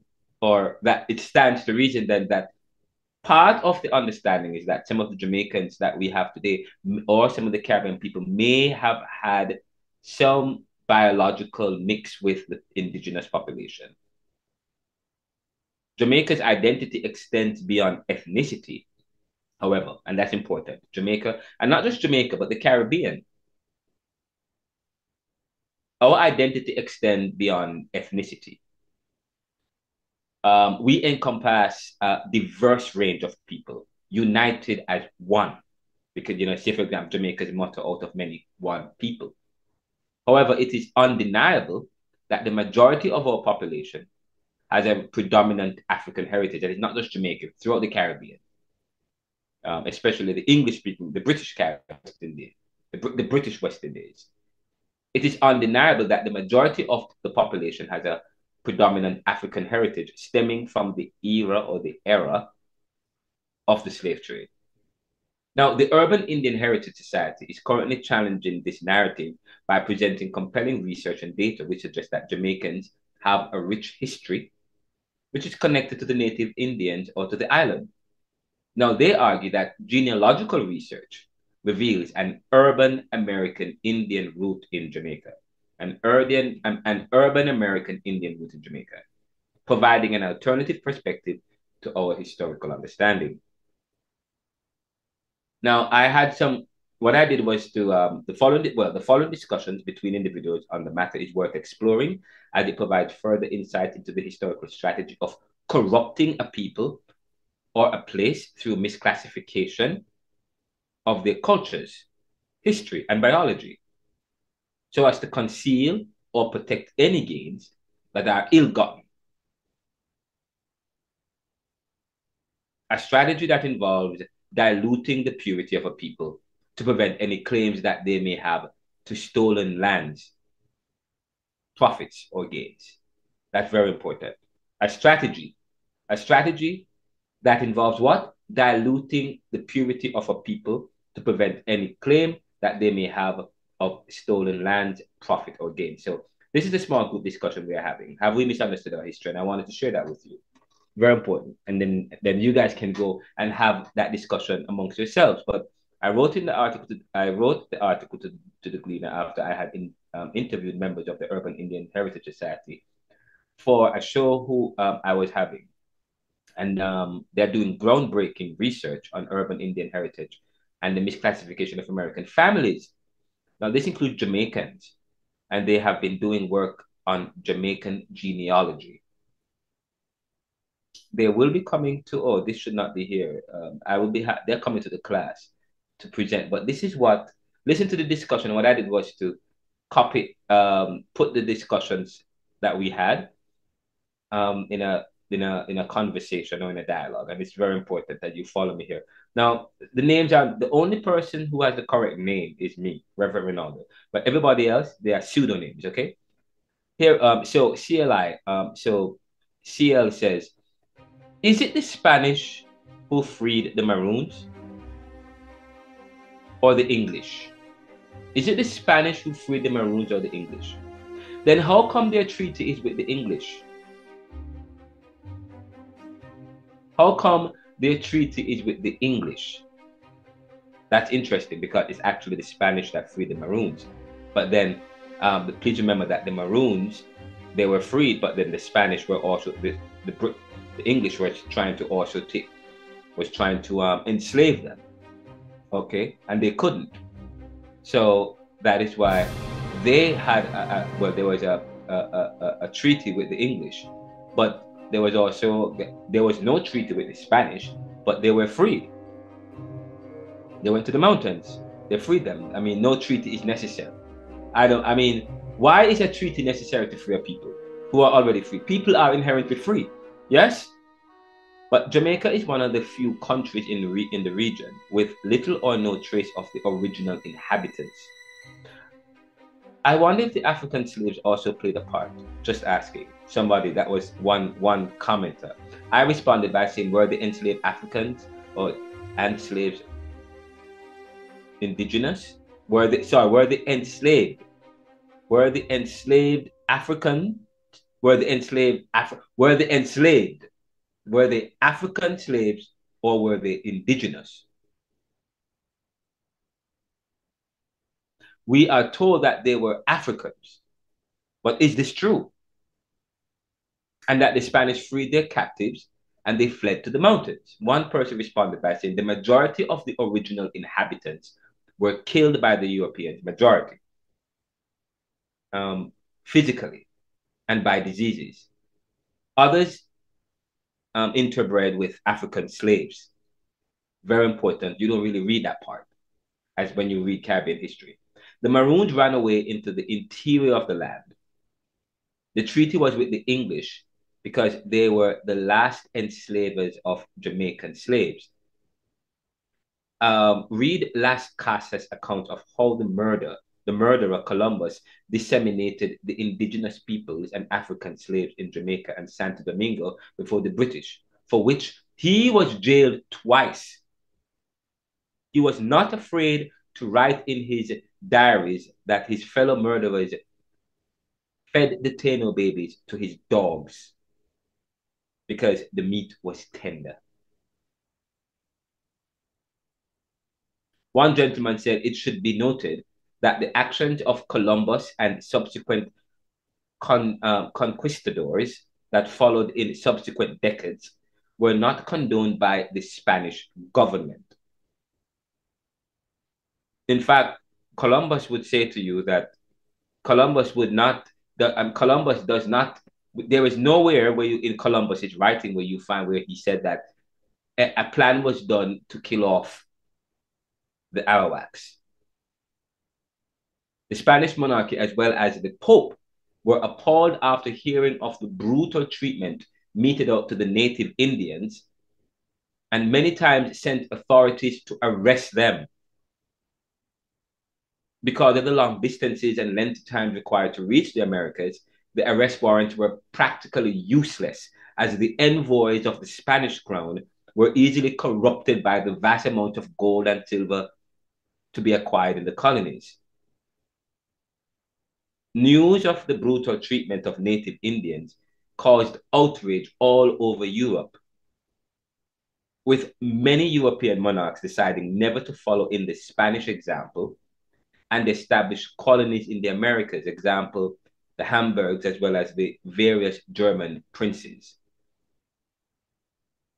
Many vowed never, but just so you know, that is why as they embarked on slaves from Africa,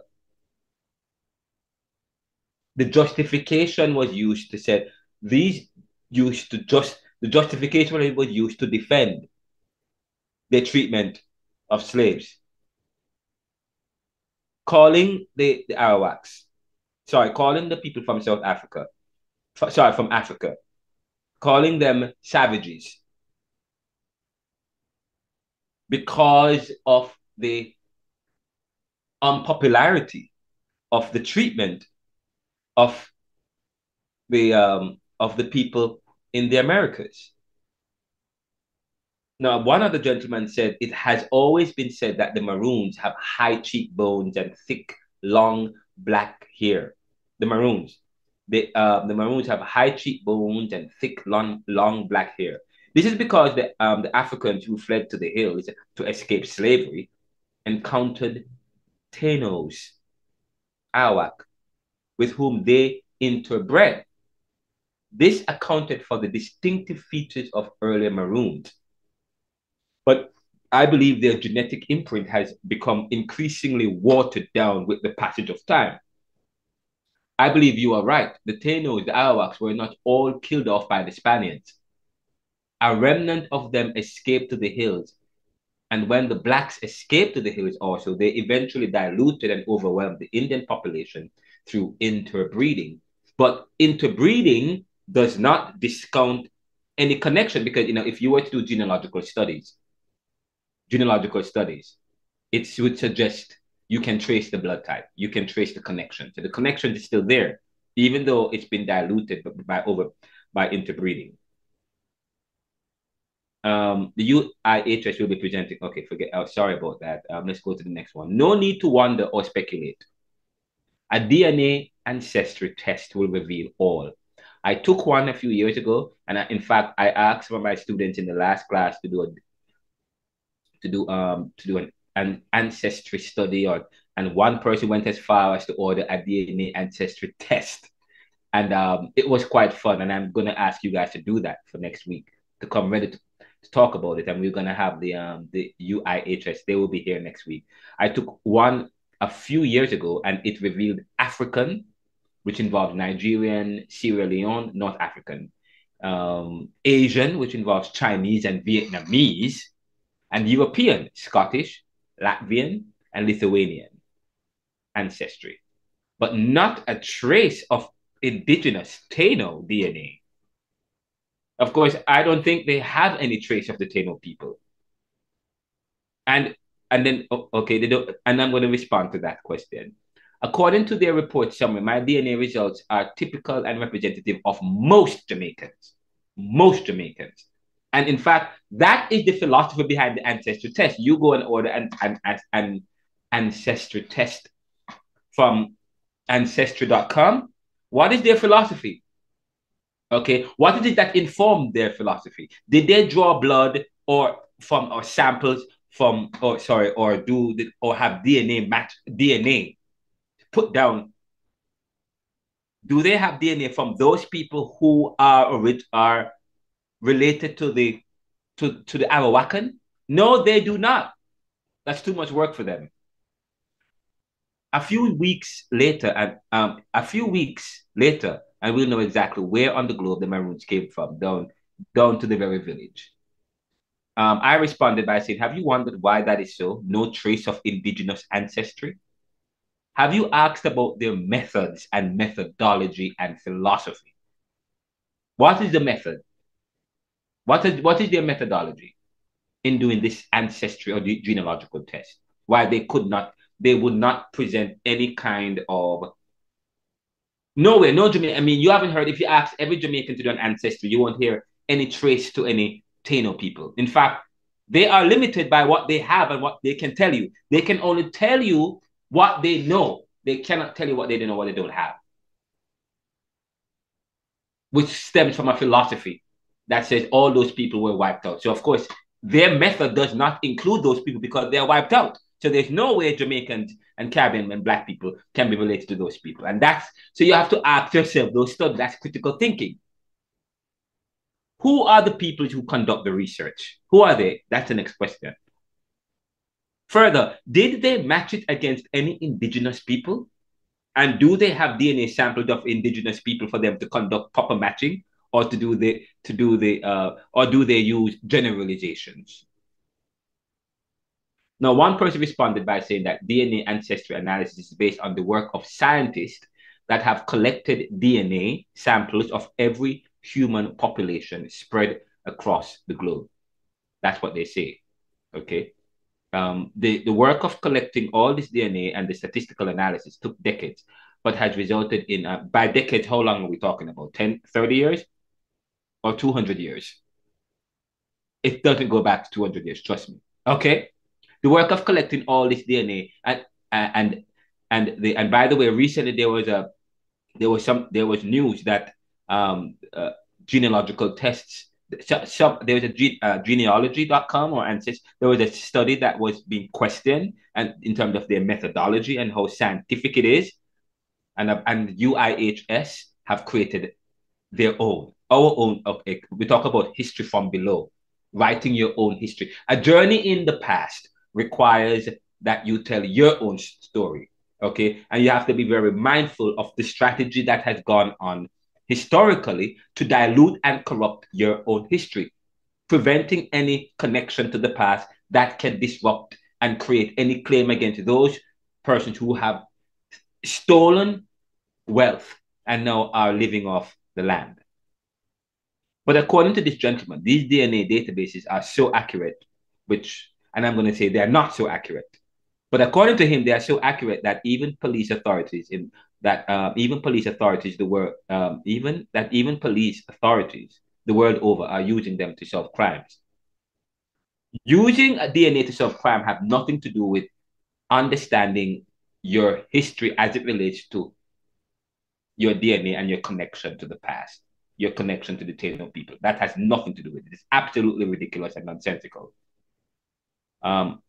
After doing my DNA ancestry analysis, the results reveal that I have second and third cousins all over the UK and the US, relatives I've never heard of before in my life. And all of this made possible by comparing the percentage of common DNA we share with each other.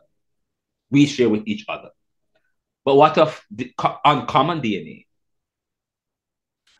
Beverly Brown Sands, PhD, said the Maroons who live off the coast of the Caribbean in the USA, were they originally from Jamaica?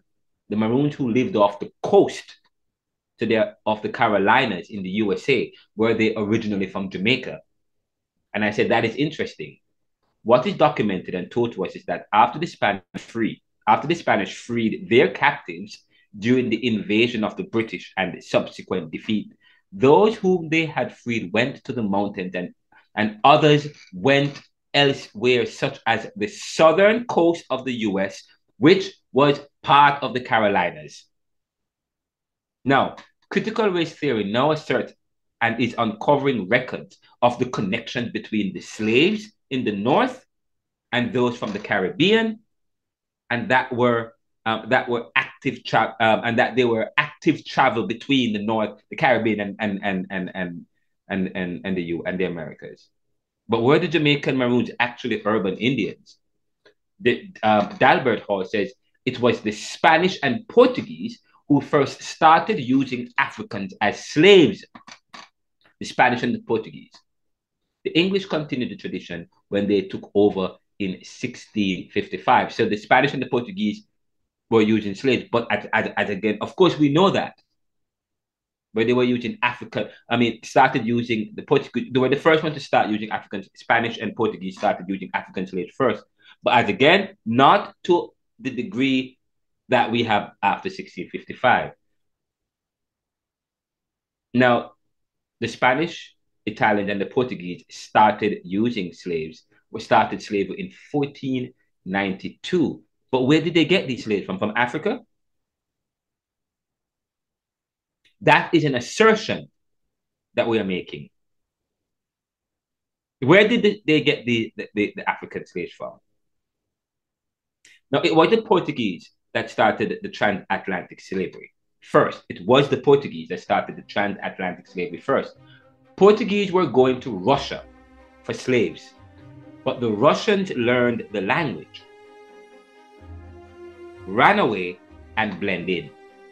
Again, the Portuguese were going to Russia for slaves, but the Russians learned the language, ran away, and blended in. Now, the Africans could not blend in, even if the language was learned. Africans could not blend in, even if the language was learned. So yes, the Portuguese, the Italian, they started slaves, but they weren't getting slaves from Africa. They talk about they started using the slaves that they were using were probably the slaves came from Russia and other parts. They experimented with other slaves to a less degree, Africans, but the Africans and black people weren't considered less than in 1492. The black peoples, they weren't considered savages in a sense until we started the slave trade, and the transatlantic in the 1600s. 15 going to the 1600s. That's very important to note. Now, Russians, according to Globetrotter, Russians running away and learning the language. The Caucasian region nowadays comprising part of Georgia, the Caucasus region nowadays comprising part of Georgia, Azerbaijan, etc., was historically a favorite location for sourcing slaves, especially by the Arabs and the Ottomans, present-day North Africa and Turkey. So many of them from North Africa and Turkey, who placed a high value on white Christian slave women. So the slave was, at one point, was white and Christian and slave and woman. Millions were carried away into slavery over a period of 400 to 500 years. Now, this puts the transatlantic trade into perspective. Okay, until the region was conquered and came under Russian rule in the 19th century, under whose sphere of influence they remain to this day. So although subjugated, being subjects of the Russian Empire had some privileges such as protection from Arab slave traders, and this is why slavery came to an abrupt end in the Caucasus, or in Russia as you call it, but more specifically southern Russia. Not because anyone ran away and blended in, but because they fell under the protection of the Russian Empire, who had the military will and means to defend its subjects from slave raiders.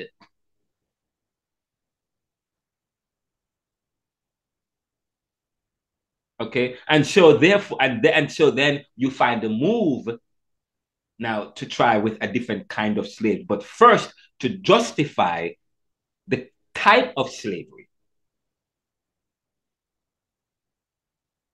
Okay, so it's quite important and it's quite interesting, the conversation. I'm going to stop here because we're running out of time. We only have 4 minutes. I'm going to stop here, but this is quite interesting. Any questions so far, guys? As we wrap up, we're about to wrap up now because we only have 4 minutes left for the class. This is quite interesting, but if you do have any questions, that's great. because I want to move. I want to spend the last 4 minutes. Sorry, the last 4 minutes. We only have 5 people in the class. I know Alice has said that she can't stay, but there's one of the students that came and left. Who is that? Somebody left the class. I'm not sure who it was. But anyway, let's wrap up with I'm gonna have you watch, but for the last 5 minutes, a brief video. Okay, a brief video, and we'll end there. Hold on a second. Let me bring it up real quickly. Any questions so far, guys?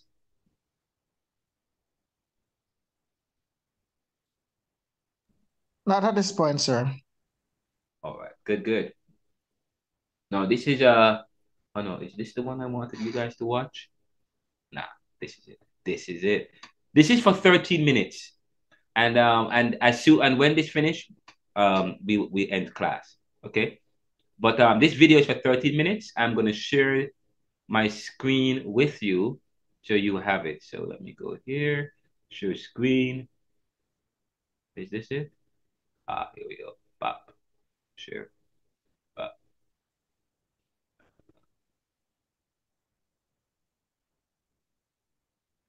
Oops. Let me share sound. Share sound. Great.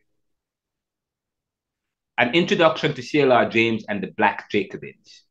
Very good book. R. James' book, The Black Jacobins, Toussaint Louverture, and the Saint-Domingue Revolution. I'm D. Elizabeth Glasgow, and I'm your lecturer for this series.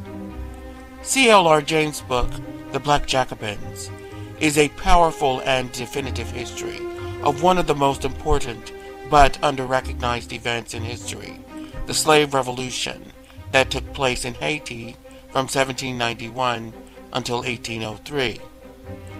The book is important not only as a historical account of the event, but as one of the very first examples of history told from the point of view of the oppressed population, in this case the slaves of the island.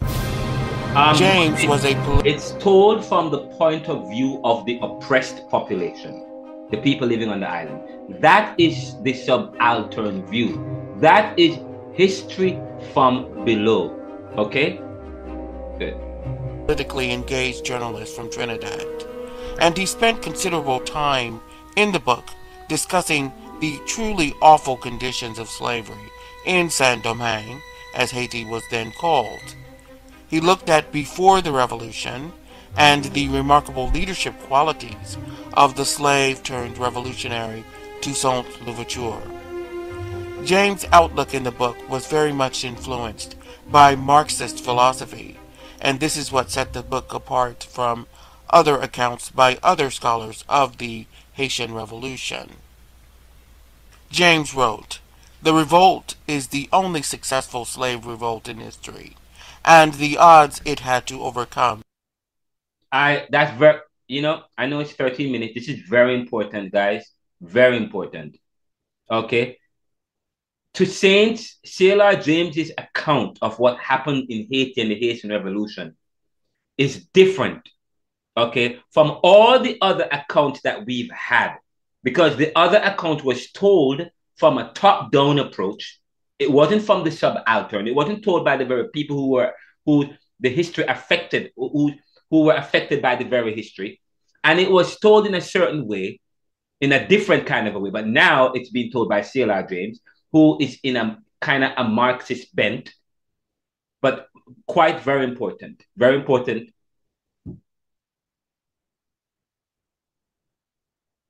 Is evidence of the magnitude of the interest.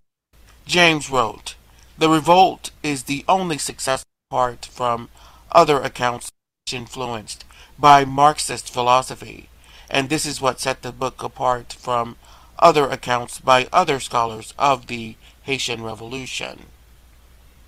James wrote, "The revolt is the only successful slave revolt in history, and the odds it had to overcome is evidence of the magnitude of the interests that were involved." Beyond the bottom-up history that is, history told from the perspective of the marginalized rather than those of the elite status or politically influential members of society, readers of the Black Jacobins will gain a greater understanding of the political dynamics of the late 18th century. Now, this includes not only the events in Saint-Domingue, but the influence of the revolutions that took place in both America and France, and the key role that slavery played in these politics. When you're looking at a book like The Black Jacobin, you will be able to gain a fuller appreciation of the truly barbaric practice and the nature of the economies that were built from that practice of slavery. Now, the book is a radical work, and so it will appeal to readers who lean towards revolutionary politics, but it is also a work that is very engaging to a wider audience.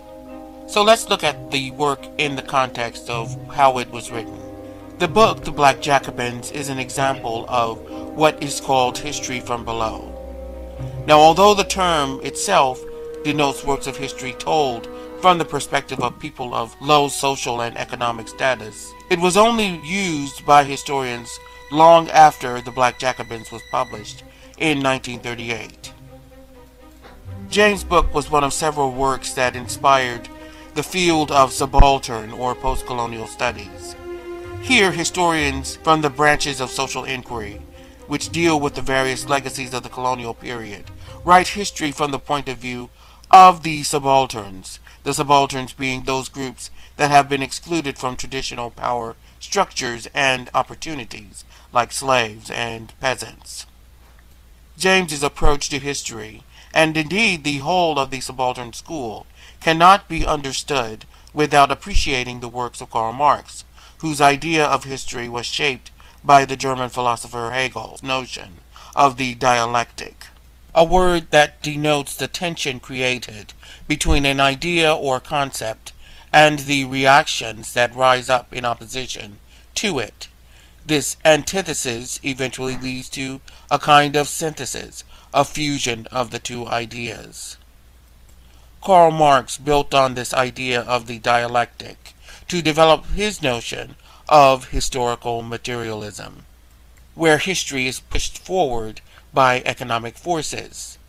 The word materialism here should not be confused with its contemporary meaning, which is a focus on material possessions.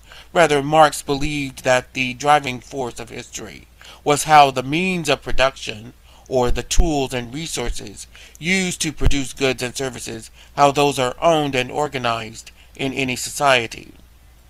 For example, in a capitalist society, most economic activity is in private hands, and businesses act in a way that promotes the profits and interests of their owners. As Marx wrote in the German Ideology, this mode of production must not be considered simply as being the production of the physical existence of the individuals. Rather, it is a definite form of activity of these individuals, a definite form of expressing their life, a definite mode of life on their part. As individuals express their life, so they are. He went on to write, we're almost wrapping up. We finished. We won't go beyond 6:15. What I'll do is we'll pick up with this video in what time is it now? Because it's 6:05. We started a bit late, so and it's a very good video because I wanted to make a point about this. Very important point. You guys can interact with it in your interaction papers if you want. But this is important because we talk about production. And Marx look at the product. When you look at a society, when you study society, you ask the question, in whose interest? And when you study the society, you can study the production, how the society is arranged, how the society is arranged around its production. Who produces what and who is not producing what? Okay, what are the gains of the production? When you compare the global north and the global south, or the Caribbean, as again, we talk about in the global south, in Jamaica, okay, in Jamaica or the global south, the Jamaica or the global south, the production, their specialization in the global north is more but it's more around the raw material. Say, for example, let's look at bauxite. Okay, we are more we focus the Caribbean, Jamaica, whatever, focus on on extracting the bauxite. Okay, extracting the raw material, and then we send it to the global north for them to refine it and for the finishing, and then they sell it back to us for how much money do we get from the raw material? First of all, we don't have the technology to turn the aluminium, the bauxite into aluminium and the minerals, the finish, one. Okay, and two, and we don't have the capital, and we were not developed, and we weren't developed in a way to develop our capacity to be able to do that. So now we still have to, although we have bauxite, in terms of the production process, our focus is more on the raw material. Talk about specialization and the raw material, the input as against output. What in the Caribbean, when you look at the Caribbean or compare societies and you look at the production process, okay, are we at the final stage of production or the early stage? No, majority of the Caribbean countries or the post-industrial countries, they are more on the first stages. And not only that, that was the idea in recreating the new world, in recreating the Caribbean after independence and so on, making in terms of globalization. The Caribbean and the black and brown countries were supposed to be the workers. When you look at the production cycle or the stages of production, the stage of production that the Caribbean should occupy is at the beginning, the first stage. Okay, the raw material, or extracting the bauxite, and then we send it to the mother country or to the global south to do the finish, because they have the know-how. We don't have the know-how. We don't have the intelligence. Okay, they have the intelligence. They have the capability. In terms of, you look at the production. So the production of ours, the fact that most of our economic arrangement borders or focuses on the raw material, the early stage, that also affects our gain and our wealth and our earnings.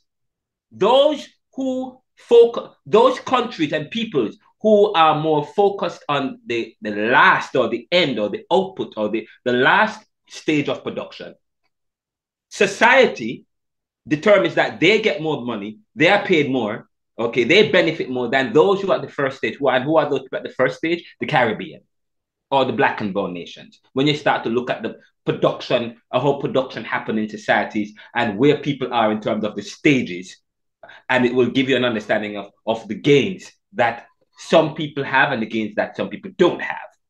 Okay, when you start to study society. Anyways, let's wrap up this real quickly, because I'm going to stop at 6:15 and then we'll pick up where we left off. Okay? In the 18th Brumaire of Louis Bonaparte. Men make their own history, but they do not make it as they please. They do not make it under self-selected circumstances, but under circumstances existing already, given and transmitted from the past. The tradition of all dead generals weighs like a nightmare on the brains of the living. So, in other words, Marx believed that individuals tended to see the world according to their role within the means of production, as business owners, for example, or as wage earners. The interests of those often competing groups is what drives history, according to Marx. Antonio Gramsci extended Marx's theory to the discussion of culture, and in doing so laid the groundwork for subaltern history, or history from below. Put simply, Gramsci developed a theory of cultural hegemony, stating that the dominant social class, for example the bourgeoisie or the business owners, not only had a big influence over the economy, but they had a big influence over a society's culture as well. Gramsci believed that the creation of an alternative or proletarian culture, that is, a culture of the workers promoting revolutionary ideas, that these were necessary for the overthrow of capitalism and the rise of the communist state. So to some extent, this is also the goal of subaltern studies, of which the Black Jacobins plays a very early part. Subaltern studies represent the history of groups excluded from the dominant culture. While James was strongly influenced by a Marxist approach to history, The Black Jacobins is not rooted in any particular academic school or debate. Rather, it emerged from the tense political environment of the late 1930s. C.L.R. James was a keen observer of both political events and cultural developments, and there is some evidence that the author was inspired by his immediate surroundings in London while he was writing The Black Jacobins. In The Black Jacobins, C.L.R. James asks a central question: how did a group of uneducated slaves in what is today Haiti successfully overthrow their colonial masters and defeat the invasions that followed from France, from Britain, and from Spain? As the only successful slave revolt in history, the events in Saint-Domingue warrant attention. As an historian, James' aim is to describe the slave revolt from the point of view of the revolutionaries and their leader, Toussaint Louverture. Throughout James's historical investigations, he is asking another question as well. What is the nature of revolution? And what are the conditions in which the proletariat, or the workers, can overthrow those responsible for their oppression? Although James does not explicitly frame his discussion in these terms, his political viewpoint informs his discussion of history. James's Marxist beliefs also place the book squarely in the heart of the political conflicts of the late 1930s.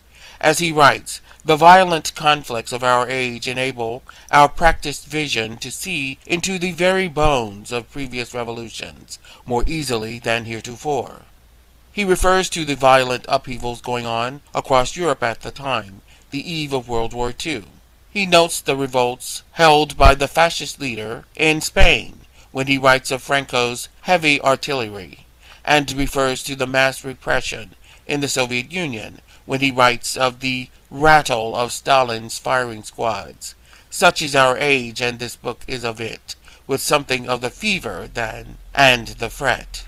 He writes in The Black Jacobins, the writer has sought not only to analyze, but to demonstrate in their movement the economic forces of the age, their molding of society and politics, of men in the mass and individual men, the powerful reaction of these on their environment at one of those rare moments when society is at boiling point and therefore fluid. As a work of history, The Black Jacobins builds upon previous works on the Revolution in Saint-Domingue and the conditions there more generally, much of it published in French. These works include scholarly histories, first-person accounts, official archives, and travel books. James provides an annotated bibliography of these works in the book, in which he writes, despite the importance and interest of the subject, it was for long difficult to find in English or French a comprehensive treatment of the Saint-Domingue Revolution. Both in insight and objectivity, the Haitian writers are easily the best. James draws on a long list of sources, notably Colonel Henri de Pouillon-Belize, and his history of 1899, Histoire militaire de la Révolution de Saint-Domingue, or a military history of the Revolution of San Domingo. James writes of this book, this is the official French account. Pouillon misunderstands the whole campaign, both the offensive plan of Leclerc and the defensive plan of Toussaint. There is no limit to the brazenness of these imperialist historians. Despite disagreeing with Pouillon's version of history, James finds the historian to be a careful scholarly writer, and is able to build on Pouillon's work. This is a theme in James's work. Though he frequently disagrees with the work of scholars who went before him, he finds that he can use their work in his own. In an important way, James's history of the Haitian Revolution builds on the work of the scholars of another revolt that started barely 2 years earlier, the French Revolution. As he notes in The Black Jacobins, it is impossible to understand the Saint-Domingue Revolution unless it is studied in close relationship with the Revolution in France. Fortunately, the French historical school of the French Revolution is one of the greatest historical schools of Western civilization. James lists in the book several French historians who inspired his own study of the Haitian Revolution. They exposed the economic foundations of the French Revolution. They wrote about the personalities of the main actors and covered the politics of the period. James credits these influences in the book on the Haitian Revolution. I have sought all through to show the direct influence of the French Revolution on events and leading personalities in Saint-Domingue. It appears from James's biography that the awareness of and interest in this history was sparked when he moved to Europe in the 1930s. In that sense, the intellectual basis of the work is James's attempt to unify his understanding of West Indian culture, that is, the culture of the islands of the Caribbean Sea, and history with the debates over history and politics going on at the time in England and France. So in other words, James was very much influenced by historians of the French Revolution when he wrote The Black Jacobins. This is D. Elizabeth Glasgow.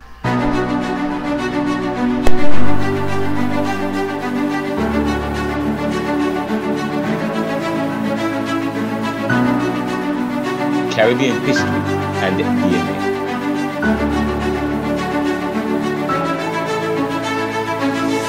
Caribbean history and DNA. In 1492 CE, Christopher Columbus sailed across the Atlantic and landed in the Americas. He and his men were the first to wash up in the Bahamas, Hispaniola, Dominican Republic, and Haiti, and eastern Cuba. From Europe. They weren't the first to do so, but they weren't the first to wash up there. Not the first. But however, on their return to Spain, he and his brother Bartholomew later returned to the Americas and identified Hispaniola's land and indigenous people as potentially profitable for the Spanish crown. Bartholomew estimated about 1.1 million people lived on Hispaniola, but modern scholars have generally used the range of 250,000 to 1 million people. However, the actual Caribbean Aboriginal population is now known based on a new Caribbean DNA study published in the journal Nature, which fuses decades of archaeological work with cutting-edge genetic technology. And this breakthrough study shows that the local population before the arrival of the Spanish was much lower and far less heterogeneous than thought. That is from critical thinking. Caribbean DNA study challenges Spanish assumptions. Professor David Reich of the Harvard Medical School led a team of researchers who analyzed the genomes of 263 individuals, representing the largest ever study of ancient human DNA in the Americas. The Caribbean DNA study concluded that the Caribbean had been settled by two major migratory waves of highly mobile people separated by thousands of years. However, according to an article by the Florida Museum of Natural History, on their way to this conclusion, the researchers developed a new genetic technique for estimating the island's past population size prior to the first Spanish landings. This is quite important. Now, when the first Europeans arrived, the number of people living in the Caribbean was far smaller than 1.1 million, reported by Columbus's brother Bartholomew. Professor of Archaeology William Keegan from the Florida Museum of Natural History was co-senior author of the new study, and he told the New York Times that this study of ancient DNA moves the academic understanding of the Caribbean's history forward dramatically in one fell swoop. Two ancient waves of Caribbean DNA. The new genetic evidence offers insights into the early people of the Caribbean and suggests that the island's first inhabitants were a group of stone tool users who had boated to Cuba about 6,000 years ago. Now, these first inhabitants expanded eastward and populated other smaller islands during the region's Archaic Age. the study determined that they had closer genetic links with people from Central and South America compared to the ancient DNA from North American Indian cultures, and further cementing this origins story. Now, artifacts found in Belize and Cuba also suggest they had a Central American origin. The second ancient pathway into the Caribbean was forged 2,500 to 3,000 years ago by groups of migrating farmers. The paper says these people were related to the Arawak speakers of Northeast or South America, who had paddled the fingers of South America's Orinoco River basin from the interior to coastal Venezuela, then northwards into the Caribbean Sea. After settling on Puerto Rico, these explorers traveled westward, beginning the region's ceramic age, which is defined by these farmers' agricultural methods and style of pottery. Now, the New Caribbean DNA study also relied on ceramic evidence. Before this new study was published, there had always been unclarity regarding the various styles of pottery discovered in the Caribbean, each of which was associated with later migration waves.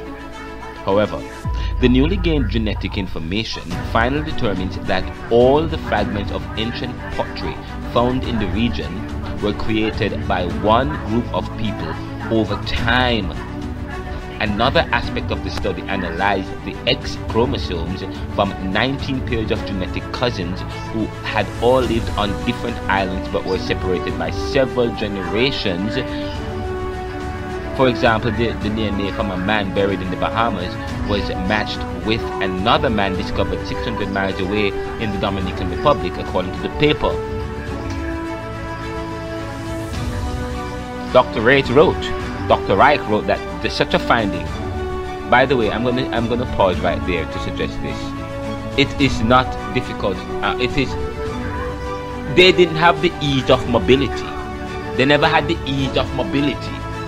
The people in the islands at the time, these people, they never had the ease of mobility. So yes, you can find that one man was related to another person 600 years, but it shows how the travel was active. And I said that in the last class. The people of the Caribbean, they were actively traveling. And many of these, and they washed up on the islands. These, and by the way,